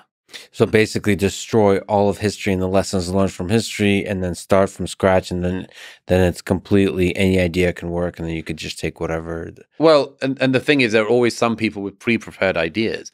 And I mentioned this also with the post-colonialists. The post-colonialists were really interesting because when the European powers were moving from Africa and the Far East, post-colonial movements had one obvious move they could have done, which was to say, since the European powers have left, we will return to a pre-colonial life, which in some of their places would have mean returning to slave markets and slave ownership and slave selling and much more. But put that aside for a second. They could have said, we have an indigenous culture which we will return to. Almost uniformly in the post-colonial era, you had figures like Frantz Fanon, you had European intellectuals like Sartre, who said, the Western powers are retreating from these countries, and therefore we should institute in these countries what but Western Marxism. Well, it's not obvious to me that like the bad ideas would be the ones that emerge, but it's more likely that the bad ideas would emerge in this kind of context when you erase history, when you erase tradition. When you erase history and you leave some ideas deliberately uninterrogated. Sure. I mean, as I say, find me 1 in 100 American students who've heard of any of the communist despots of the 20th century. I mean, name recognition there was a poll done a few years ago in the UK, and like name recognition among children, school children, for Stalin, let alone Mao. I mean, Mao, who kills more people than anyone. 65 million Chinese, perhaps. How many students in America know what Mao was, who he was, where he was? Nothing. Or the atrocities committed. Where the atrocities were committed. And I worry about that because it means that we might have learned one of the two lessons of the 20th century. We think we've learned one of the two lessons of the 20th century. We actually haven't learned that lesson. We've learned a little bit of it. And we've not learnt the other one at all, because that's why we still have people in American politics and elsewhere actually talking about collectivization and things as if there's no problem with that and as if it's perfectly obvious and they could run it and they'd know exactly where to stop. What are the two lessons of the 20th century? Fascism and communism. Oh. Yeah. I mean, I'm not exactly sure what exactly the lessons are. No, it's not clear. If the lessons were very clear, we'd be better at it. Well, one is your book, broadly applied, of the madness of crowds. That's one lesson. Well, how so? Meaning like large crowds can display herd-like behavior. Yes, be very suspicious of crowd. Yeah. In general, I mean, you apply it in more to modern application, in a sense, but that's rooted in history. That crowds can, when humans get together, they can do some quite radically silly things. Elias Canetti is very good on that, crowds and power. And Eric Hoffer, who is a sort of self-taught, amazing, not to say autodidactic writer, The True Believer and so on, he was extremely good on that. But the reason I mentioned the two things, we should have realized that the two nightmares of the 20th century, fascism and communism, that we should know how they came about. And we're interested in learning how one of them came about, fascism. And we know some of the lessons, like don't treat other people as less than you because of their race. That's one lesson. But and we've done some good at learning that. But the second one, not to do communism again, not to do socialism, I think we're way away from knowing, because we don't know how it happened, and the little temptations are still there always. Look at people saying, "I'm going to expropriate your property." If people do things they don't like, say, we can't wait to take your property. Well, there's an appealing sense. Okay, every ideology has an appealing narrative behind it that sells the ideology. So for socialism, for communism, is that it seems unfair that the working class does all of this work and gets only a fraction of the output. It just seems unfair. So you want to make if they do get a fraction of the output, yes. Yes. And so it seems to be more fair if we increase that. If the workers own all of the value of their output, and things that are more fair seems to be a good thing. I'd say, well, yeah. I mean, fairness is. I like fairness as like a justice. Term.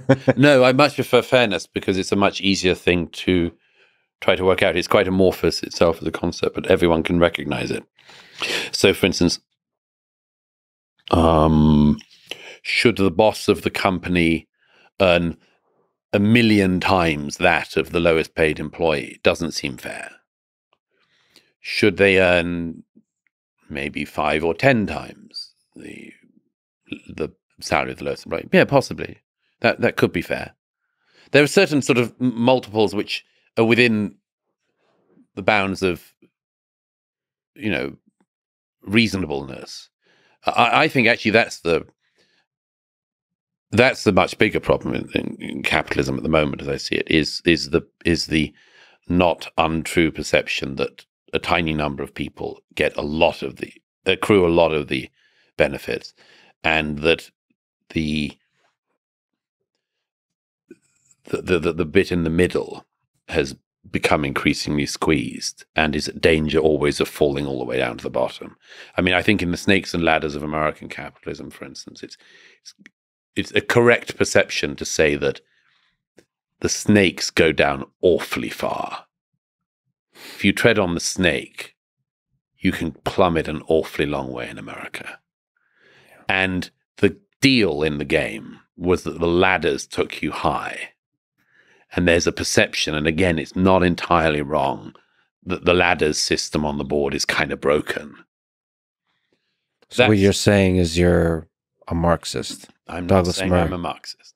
You heard that here first in the in the out of context blog post you're going to write about this. I get back to this point. The way to critique capitalism, if it's gone bad, is to get better capitalism. Yes. Free markets where they're not fair should be made fair. Never decide that the answer is the thing that has never produced any human flourishing, i.e. Marxism. So as you describe in The Madness of Crowds, the herd-like behavior of humans that gets us into trouble, you as an individual thinker and others listening to this, how can you, because all of us are amidst crowds, we're influenced by the society that's around us, by the people that's around us, how can we think independently?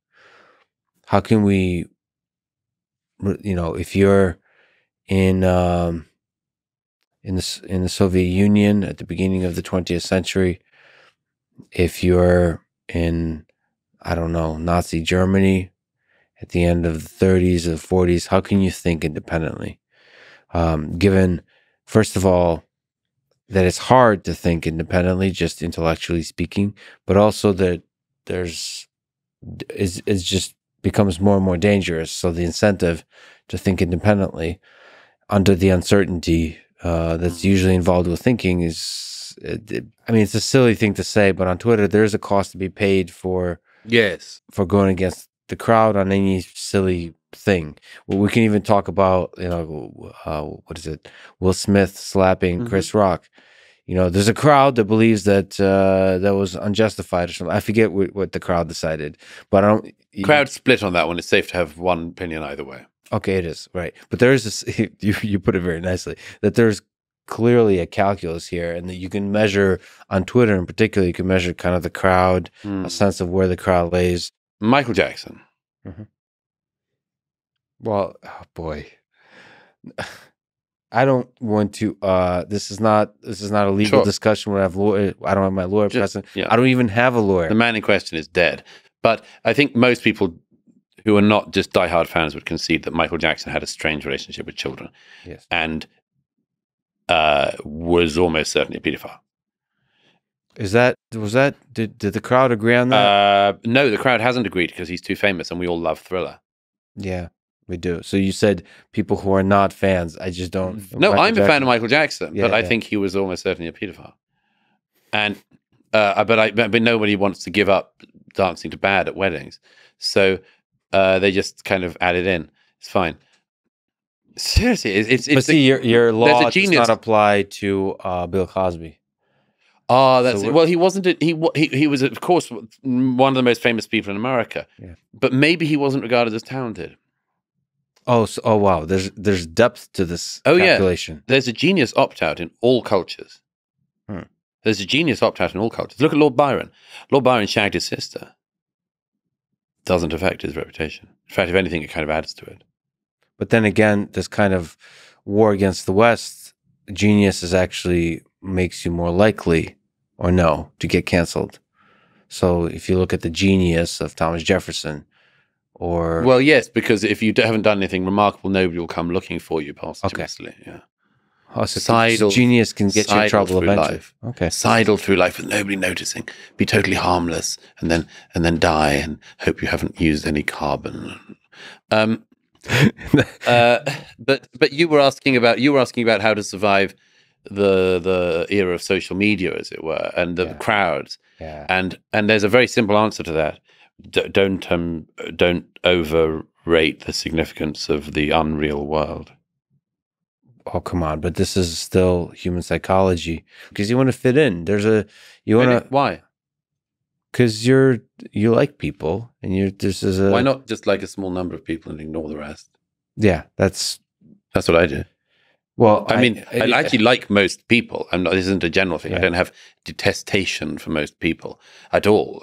Most people I enjoy speaking with and being with. Mm-hmm. But in terms of storing your sense of self-worth in absolute strangers, big mistake.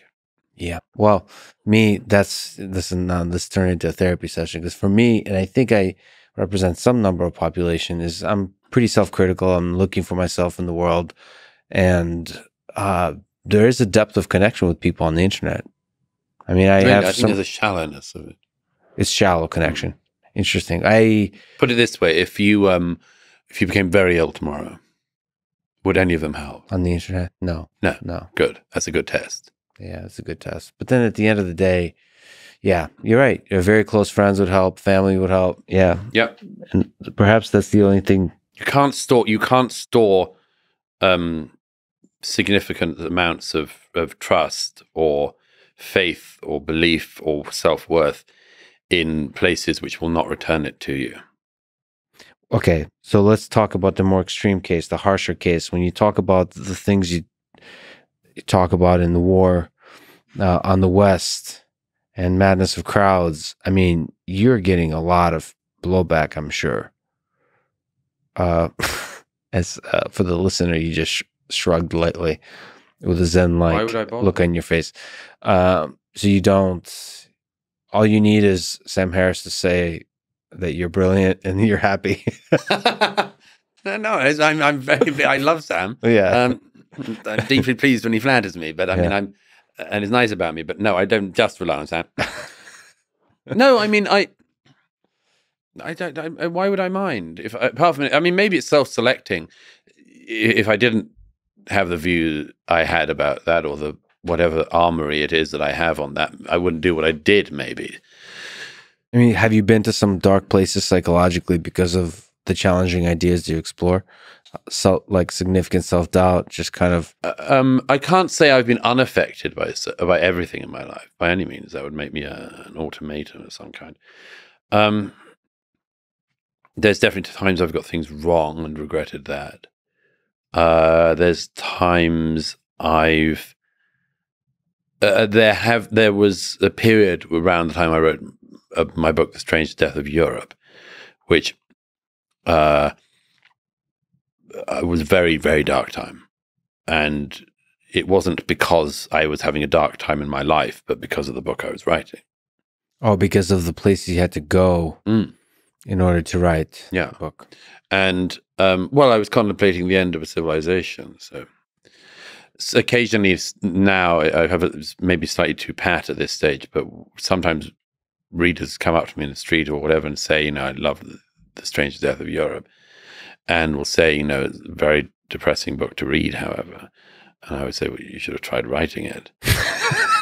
But it was because, I mean, it has chunks of it which I'm very proud of, in particular about the death of religion, the death of God, the loss of meaning, and the void.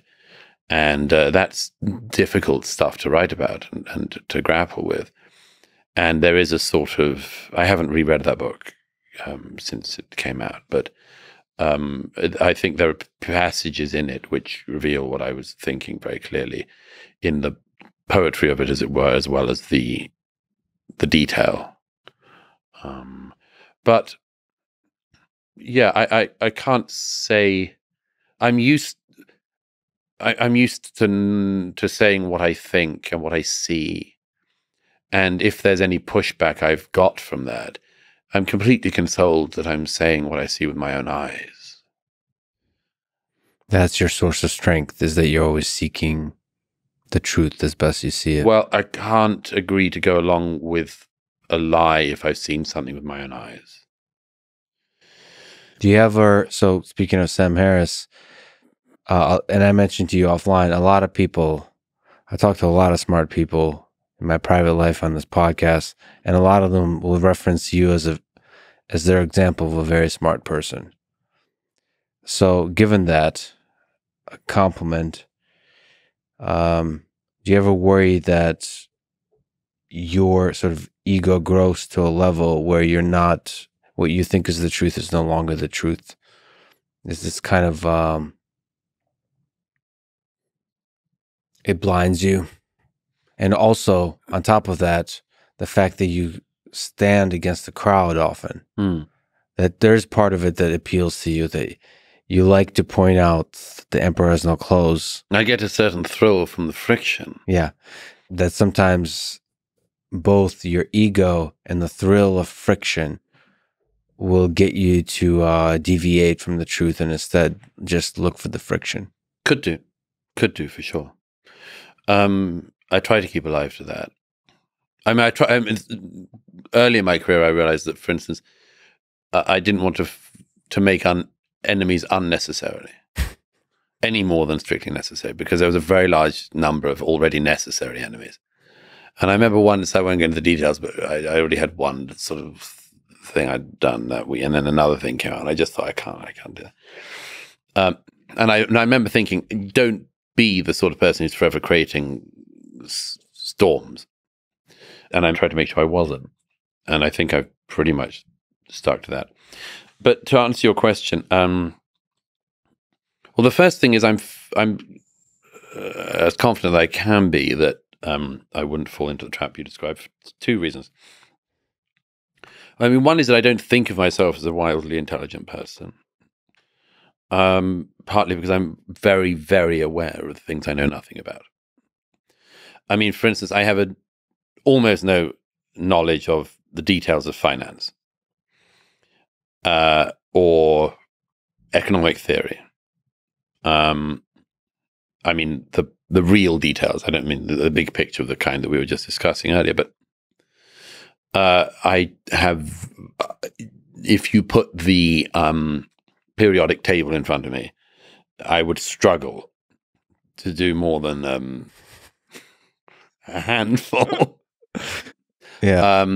I am very conscious of huge gaps in my knowledge, and where I have gaps or chasms, I tend to find I have a disproportionate admiration for the people who know that stuff. Like, I'm wildly impressed by people who understand money, really understand it. You know, they sort of think, "How the hell do you do that?" And the same thing with biologists, medics, stuff I just know very little about. And that's a source of humility for you, just knowing that. Yes, I mean, I think, well, I'm okay on that gaps. stuff, but I mean, like, oh, Jesus, if you got me onto general knowledge, I would say that thing some years ago. There's a thing in the UK called University Challenge. I don't know. If and I was asked some years ago onto there's a sort of like celebrity one of former students of the universities or colleges asked to go back for like the Christmas special, and I was asked to be one of the people from my old college to go back and compete in the sort of celebrity alumni one. And the only reason I actually wanted to do it was because I discovered that Louis Theroux had been to my college before my time, and he'd agreed to be on the team, and I thought, well, I'd love to meet Louis Theroux. That'd be great fun. And anyhow, and I said, well, I really don't want to do it. And they said, come on, you'd be great. I said, I wouldn't. I'd show myself up to be a total asshole and ignoramus. And as it was, I sat down in my flat and I watched some past episodes of University Challenge. And I realized I'd have just sat mute for the whole half hour. I just couldn't. The first question was about physics, and the second one was about. As it was, I watched the one, and I could answer the first 2 or 3 questions of the one that actually went out because they made it a bit simpler. But I mean, I'm terribly conscious of and I said to the producers, I said, I can't go on because I mean, I just couldn't answer the questions. These unbelievably smart students seem to be able to answer on a whole range of things. So I'm perfectly aware of my limitations, and you contemplate your limitations too. Yeah, and they're forever before me, you know. No, they're not hard to find in an average day. And then on top of that, I suppose it's in a way, you know that line from Rudyard Kipling's alternately brilliant and slightly nauseating poem "If." There's a line. You just enjoy a good poem, can you? Well, no, it's not. I can enjoy a great poem. Yes, but I mean a good poem. Yes, this is slightly off, but. Well, this goes to your criticism of Dostoevsky. Okay. Take Douglas's criticism with a grain of salt. So maybe I've read it too many memorial services and things. Sure, but that line is a good piece of advice. If you can learn to meet triumph and disaster and greet these two impostors just the same. Yeah, that's a good line. It's a good line, as Kipling often done. An amazing turn of line. But I do think that it's a very sensible thing to try to greet triumph and disaster and regard them as imposters and greet them just the same. And actually, anyone who knows me knows that I never, partly it's because I have a sort of belief in the old gods, and at the moment that I thought that I was at the moment of triumph, the fates would hitch up their skirts and run at me at 1,000,000 miles an hour. Mm-hmm. But it's also because anyone who knows me knows I never have a moment when I say, that's just great. I feel totally fulfilled and victorious. I mean, it happened to me recently when The War in the West went straight in at #1 in the bestseller list. How long did that last in terms of your self-satisfaction? Didn't happen. Not even for a brief moment. No. When I first saw that it was selling, I had that moment of elation. I thought, good, I've done it. It's out. And I did have a moment of elation then, definitely. But it doesn't last, partly because I tell myself it mustn't last. Because, as you said, fate hitches up its skirt. Is that skirts? I don't. This you Brits with your poetry, even when it's nauseating. As of 2022, this year, What's your final analysis of the political leadership and the human mind and the human being of Donald Trump? I sort of avoided this for years. Just talking about Trump. I tried to avoid talking about Trump for years. It's the same reason I tried to avoid writing about Brexit. Do you think that Trump, just sorry on a small tangent, do you think the Trump story is over, or are we just done with volume 1? I've no idea. The people I know who know him say that he's running. And I think that in general, Republicans have a choice in front of them. One friend put it to me recently, said, you've got to go in with your toughest fighter. And I understand that instinct.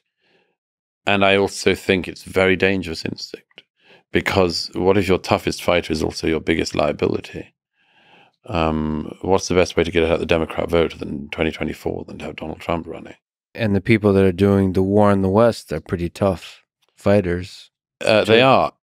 And I'm cautious about this because I know every way I tread it's dangerous. But let me just be tread frank. Gracefully. I'll tread as gracefully as I can. In my Wellington boots.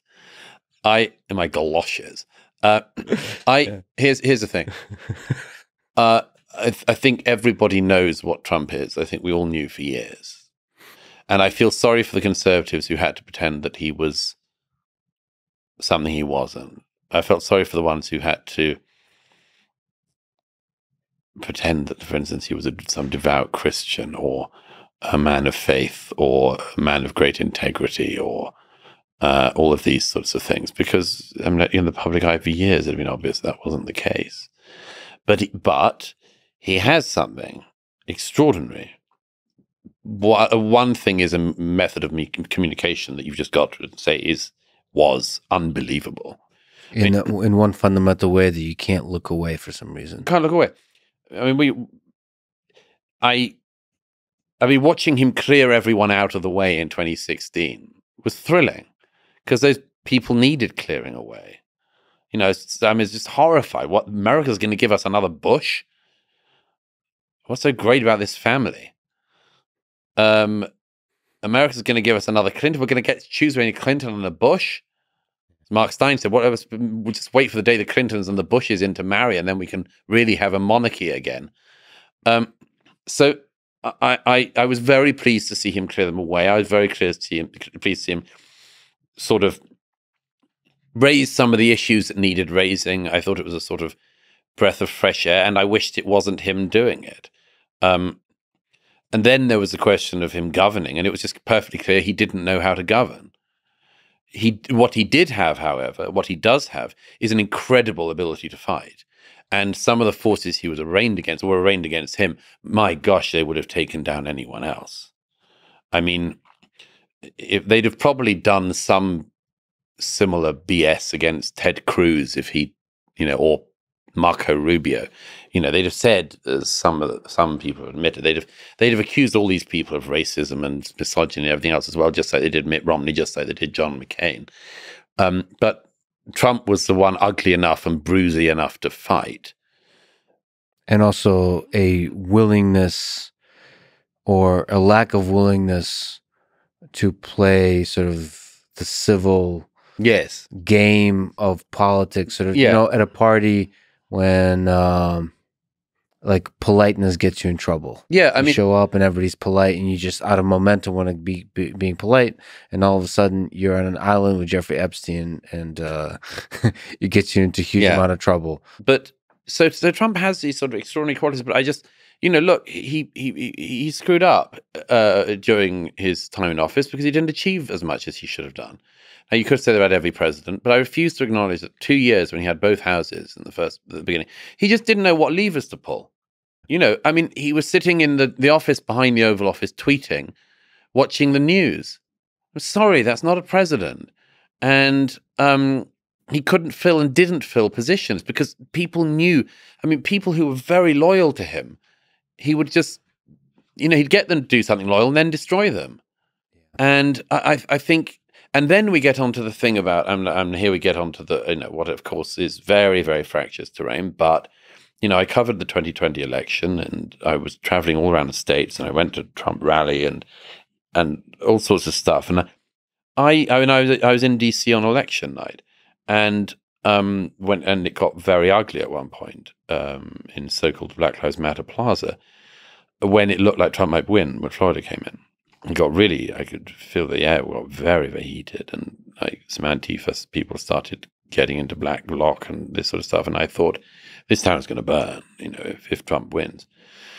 And in the aftermath of the vote, I was willing to hang around in Washington for a bit, and then I saw it was going to drag on.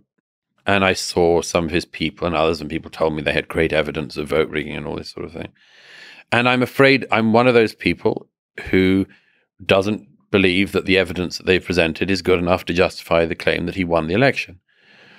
And people say, have you seen 2,000 mules? And have you seen this? Look, the evidence isn't there that the election was won by Donald Trump. Yeah. And I think that what he did on January the 6th was unbelievably dangerous. And, here it is possible for us to hold two ideas in our head at the same time. January the 6th was not nothing, nor was it an insurrection, an attempt to stage a coup. And there's a vanishing number of people in the US, or as Eric Weinstein said, it's like this is the roof that you have to walk along, and like the sides are very steep. Yeah. If you fall off either side. Is there some sense, given the forces that are waging war in the West, you said this feeling, perhaps because of Antifa or something else, that this town is going to burn, and maybe a continued feeling that this town is going to burn with the January 6th events. Are you worried about the future of the United States in the coming years because of there's a feeling of escalation? Sure. Is that just a war of Twitter, or is there it's real? Is there a real brewing of something? Oh, it's real. And how?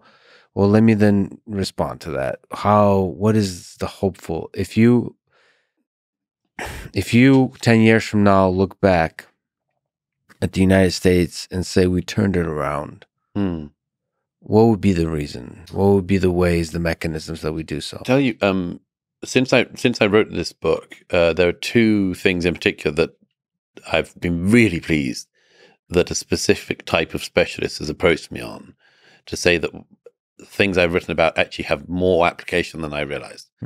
One is the gratitude issue. A number of people have approached me who have gone through AA, or Alcoholics Anonymous. They sometimes say, have you ever been to AA? And I think that's a bit personal question. But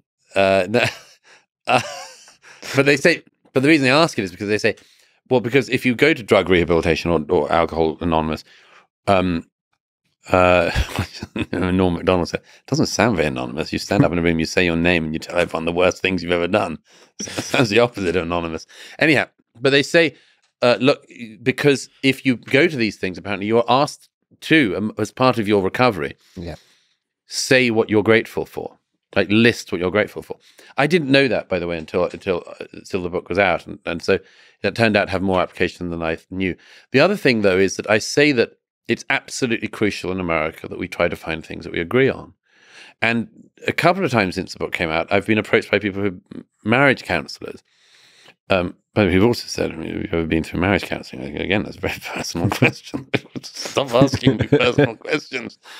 No, but I said, well, why? And they said, well, because this is one of the things that we do in couples therapy, is try to find things you agree on. And I think this is very important in America. And it's made much harder by the fact, and I've said this many times, but forgive me if I'm repeating myself, but it's made much harder by the fact that having different opinions is very last century. Now we all have different facts, or at least the two sides have different facts. One half of the country, roughly, or let's say 40%, 30%, whatever you want to put it, with a tired minority in the middle. One segment of the country believes that Hillary Clinton won the 2016 election and that the Russians interfered and got Donald Trump into power. Another half of the country believes that Donald Trump won the 2020 election.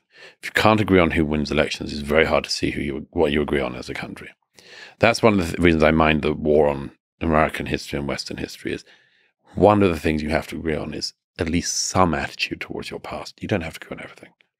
But like, the public square has to have public heroes who are agreed to be heroes to some extent, warts and all. If you don't have that, if actually you think, for instance, like half the country thinks the founding fathers were pretty good, the other half thinks they were absolutely rotten racists and so on. If half the country basically thinks it would have been better if Columbus had taken a different turn, never found America, gone back home and said, I don't know, nothing out there, that would have been better. And the other half's pretty glad in the end that we've got America. You've got to agree on something. And I just see in America, so I do think we've got to try to find things to agree on, like a reasonable attitude towards the past. That's why that matters. And again, I stress, I'm not trying to say that everything in the American past was good. God knows that wouldn't stand up to a second scrutiny or self-scrutiny. But nor was it all bad. This wasn't a country formed in sin and in an ineradicable sin. It wasn't founded in 1619 in order to make the country wicked and incapable of escaping that wickedness. These are things that will matter enormously in the years ahead, because if you can't agree on anything, including who your heroes are, like the whole thing is just one massive division, and we'll see what I think we're already seeing, which is people basically going to states where it's more like the life they want to live. And some people say to me, well, that's okay, and the genius of the founding is that it allows for that.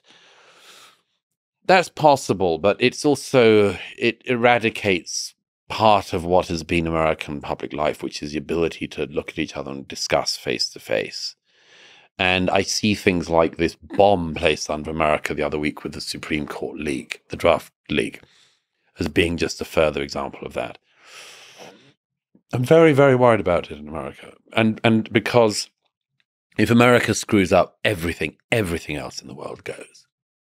Yeah, there's the degree to which America is still the beacon of these ideas on which the country was founded and has been able to live out in better and better forms, sort of live out the actual ideals of the founding principles versus and with the desire to improve. Yeah, constant. An imperfect union.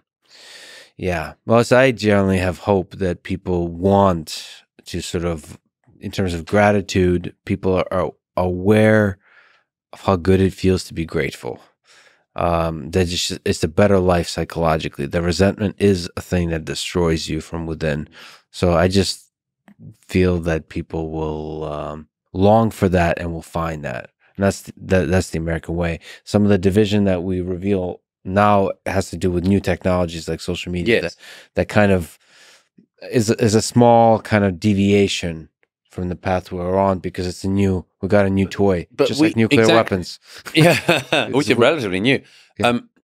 But we need to find reasonable attitudes towards these things. And that's why I say, like, it matters how you imbibe feedback on social media, because we're all going through it to some extent. Yeah, we're learning. And we've got to learn how to do this without going mad. I say this as my minimalist call to friends in this era was, the main job is not to go insane. Yeah. Yeah. And like walk towards sanity. Because, I'm sure there's a Hunter S. Thompson quote in there. Like, insanity on the weekends can be at least fun. Okay. Do you have advice for young people that just put down their TikTok and are listening to this podcast in high school and college about how to have a career, how to have a life they can be proud of? It's a very broad question, but of course, I can give specific advice for people who want to be writers and so on, but that's a bit niche, maybe. Writers will be very interesting. Sorry to interrupt. Also, how to put your ideas down on paper and think the ideas, develop them, and have the guts to go to a large audience, especially when the ideas are sort of controversial or dangerous or difficult. Well, the main thing to do is to read. When I was a schoolboy, I'd ever have a book in my pocket. the side pocket of my jacket or in a side pocket and would read. And that wasn't just because I was swattish in some way, but because I discovered, probably at some point in my early teens, I discovered something. I wrote about this once. I discovered that books were dangerous, which was a thrilling discovery. Yeah. I discovered that they could contain anything. And also, people didn't know what you were reading. I remember, at far too young an age, I read The Doors of Perception of Aldous Huxley. I didn't make head or tail of it, probably. But I knew that it was about something really interesting and dangerous.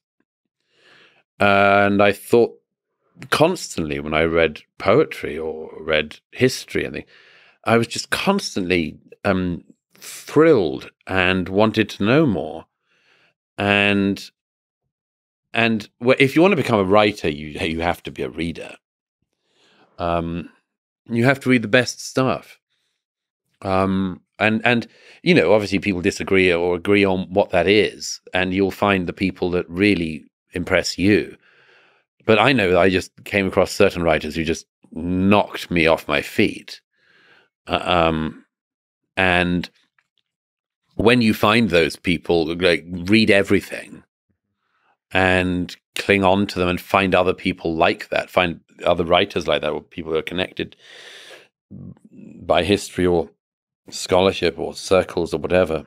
For you, was it fiction or nonfiction? Is there particular books that you just remember where it just gave you pause? Well, I remember that the first book that absolutely threw me was The Lord of the Flies of William Golding, which used to be a signed text and everyone's a bit snotty about because it's so popular. But I was thrown because I think it was the first adult book I read, in that I had been used to the world of children's literature, of everything ends up fine in the end, the lost all get found, And this was the first book I read where that's not the case, where the world turns out differently. And I remember for days afterwards, I was just in a state of shock. I couldn't believe what I'd just discovered. And partly because I sort of intuited it must be true.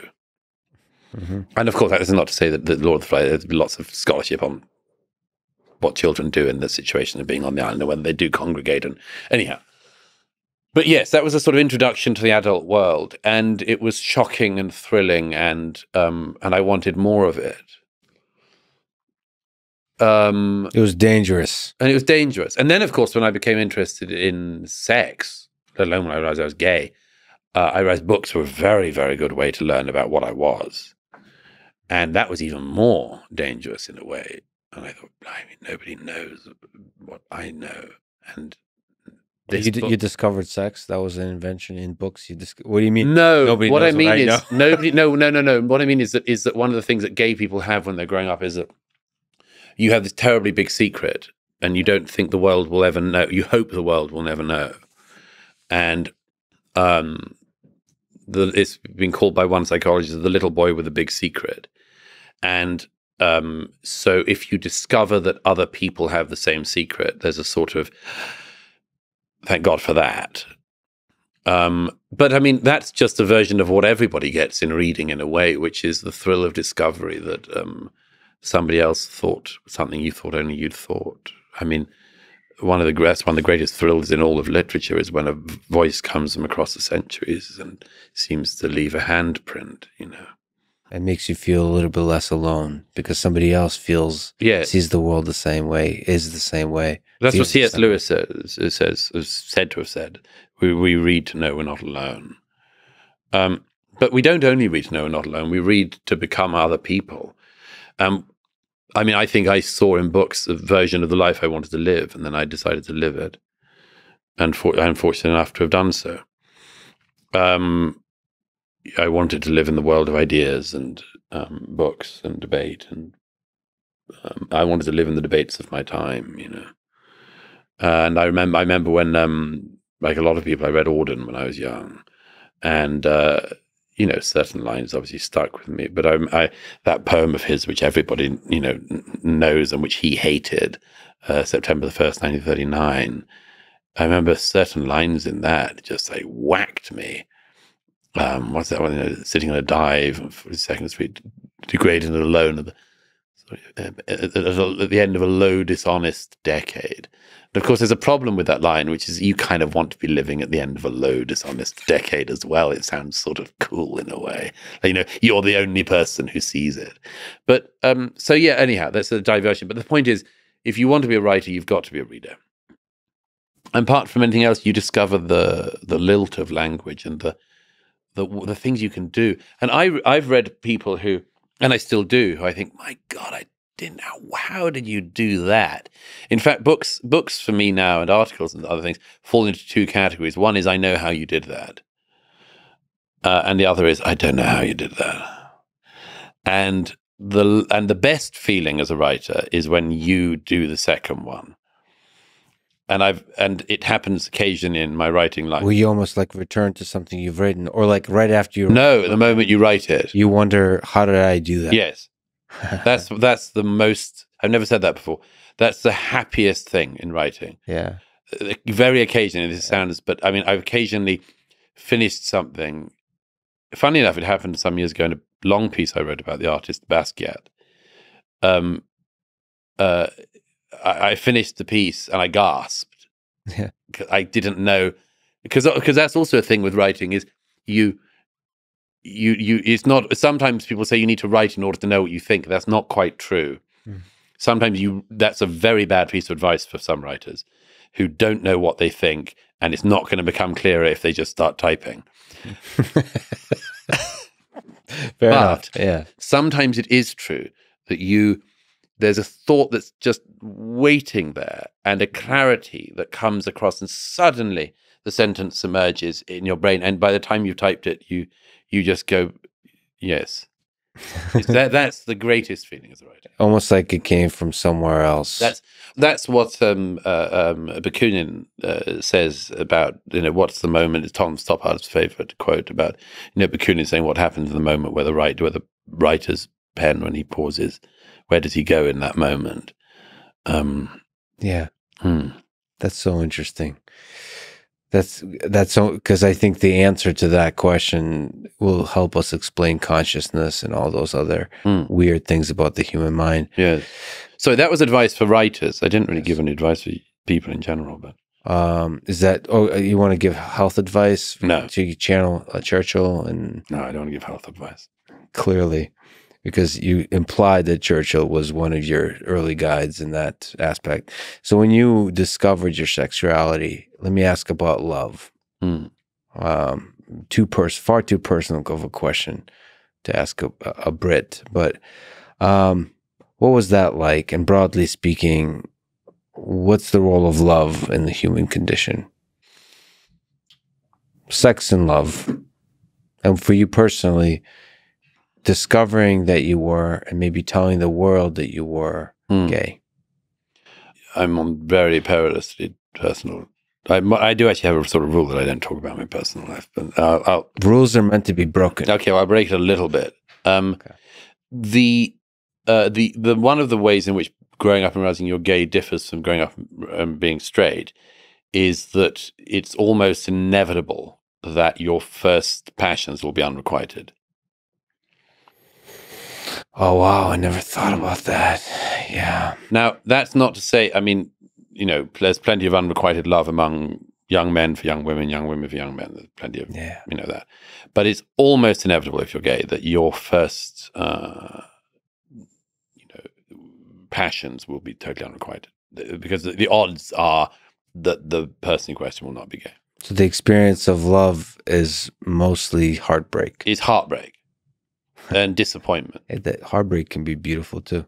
Formative. Well, again, it comes back to the thing of if you're a writer or something, because you can always do something with it. That's why all writers are sort of not to be trusted. Yeah, I didn't trust you the moment you walked in here. No, I mean, it's a famous problem with writers, because you always think, well, I could use that. It's dangerous. It's a dangerous thing, and all writers should. It's almost like a drug, right? No, it's not like a drug. It's the fear that all things, even the greatest suffering, it could be material. What's the danger in that exactly? That seeing the material in human experience, you don't experience it fully. You don't experience it fully, and you might be using it. I had a friend who wrote a poem about a friend who died in a motorcycle accident in Sydney in the 60s. And he said he knew that the moment he was told about his friend's death, a tiny bit of him thought, I could use this for a poem. And he did, and the poem was wonderful. But there's always that slight guilt for writers of, am I going to use that? Anyhow, that's a divergence. Life is full of guilty pleasures, and I think that's one of them. Because if you feel that guilt, really what you're doing is you're capturing that moment, and you're going to impact the lives of many, many people by writing about that moment, because it's going to stimulate something that resonates with those people because they had similar kinds of memories about a loss and a passion towards somebody that they had to lose. So don't, guilt there is a good sign, perhaps. A more obvious perhaps problem is reporting from war zones or bad places and wanting to find bad stories because it's useful. And there is a definite guilt you get from that sort of thing. Like the worse the situation, the more useful. And anyhow, no, so that's sort of the only difference that happens from growing up being gay. And it means that most, certainly in my generation, most gay men came to sexual or romantic maturity later. And there's lots of explanations of that, maybe being one of the reasons for perceived or otherwise promiscuity among gay men, which is, I think, more easily persuaded by the fact that gay men behave like men would if women were men. That's one explanation, but it's both a feature and a bug that you come to sexual flourishing later in life. That could be seen as in the trajectory of human life, that could be a positive or a negative. Yeah. But what's, broadly speaking, is the role of love in the human condition, Douglas? Well, it's the nearest thing we have to finding the point. What is the point? What's the meaning of life? Let's go there. So what's the meaning is a hard one, of course. Where is the meaning is slightly easier. And I'd say that everyone can find that. You gravitate towards the places you find meaning. Now, there's a conservative answer to this, which is quite useful, and it's certainly more useful than any others, because the conservative answer is find meaning where people have found it before, which is a very, very good answer. Yeah. If your ancestors have found meaning in a place of worship or a particular canon of work, go there, because it's been proven by time to be able to give you the goods. Much more sensible than saying, hey, I don't know, discover new ways of meaning. But love is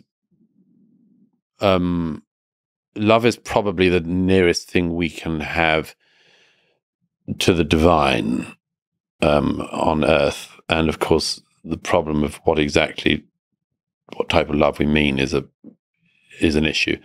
Well, that goes to the fact that you don't like definitions anyway.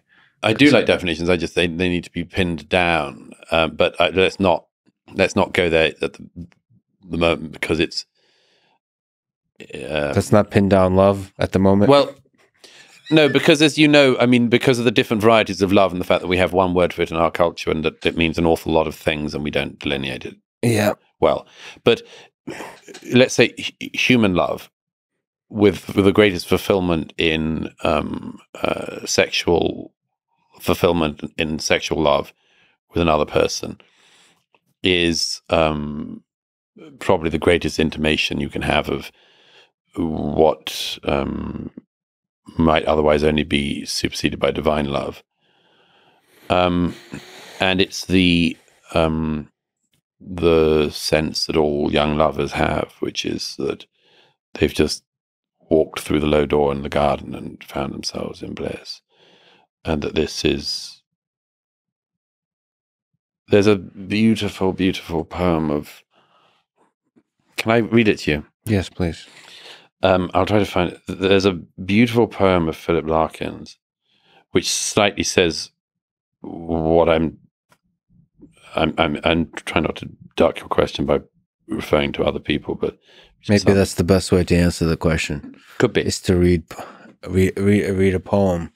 So there's a poem by Philip Larkin called High Windows, which is remarkable because he came to sexual. He was straight, but he had a rather unhappy sex life.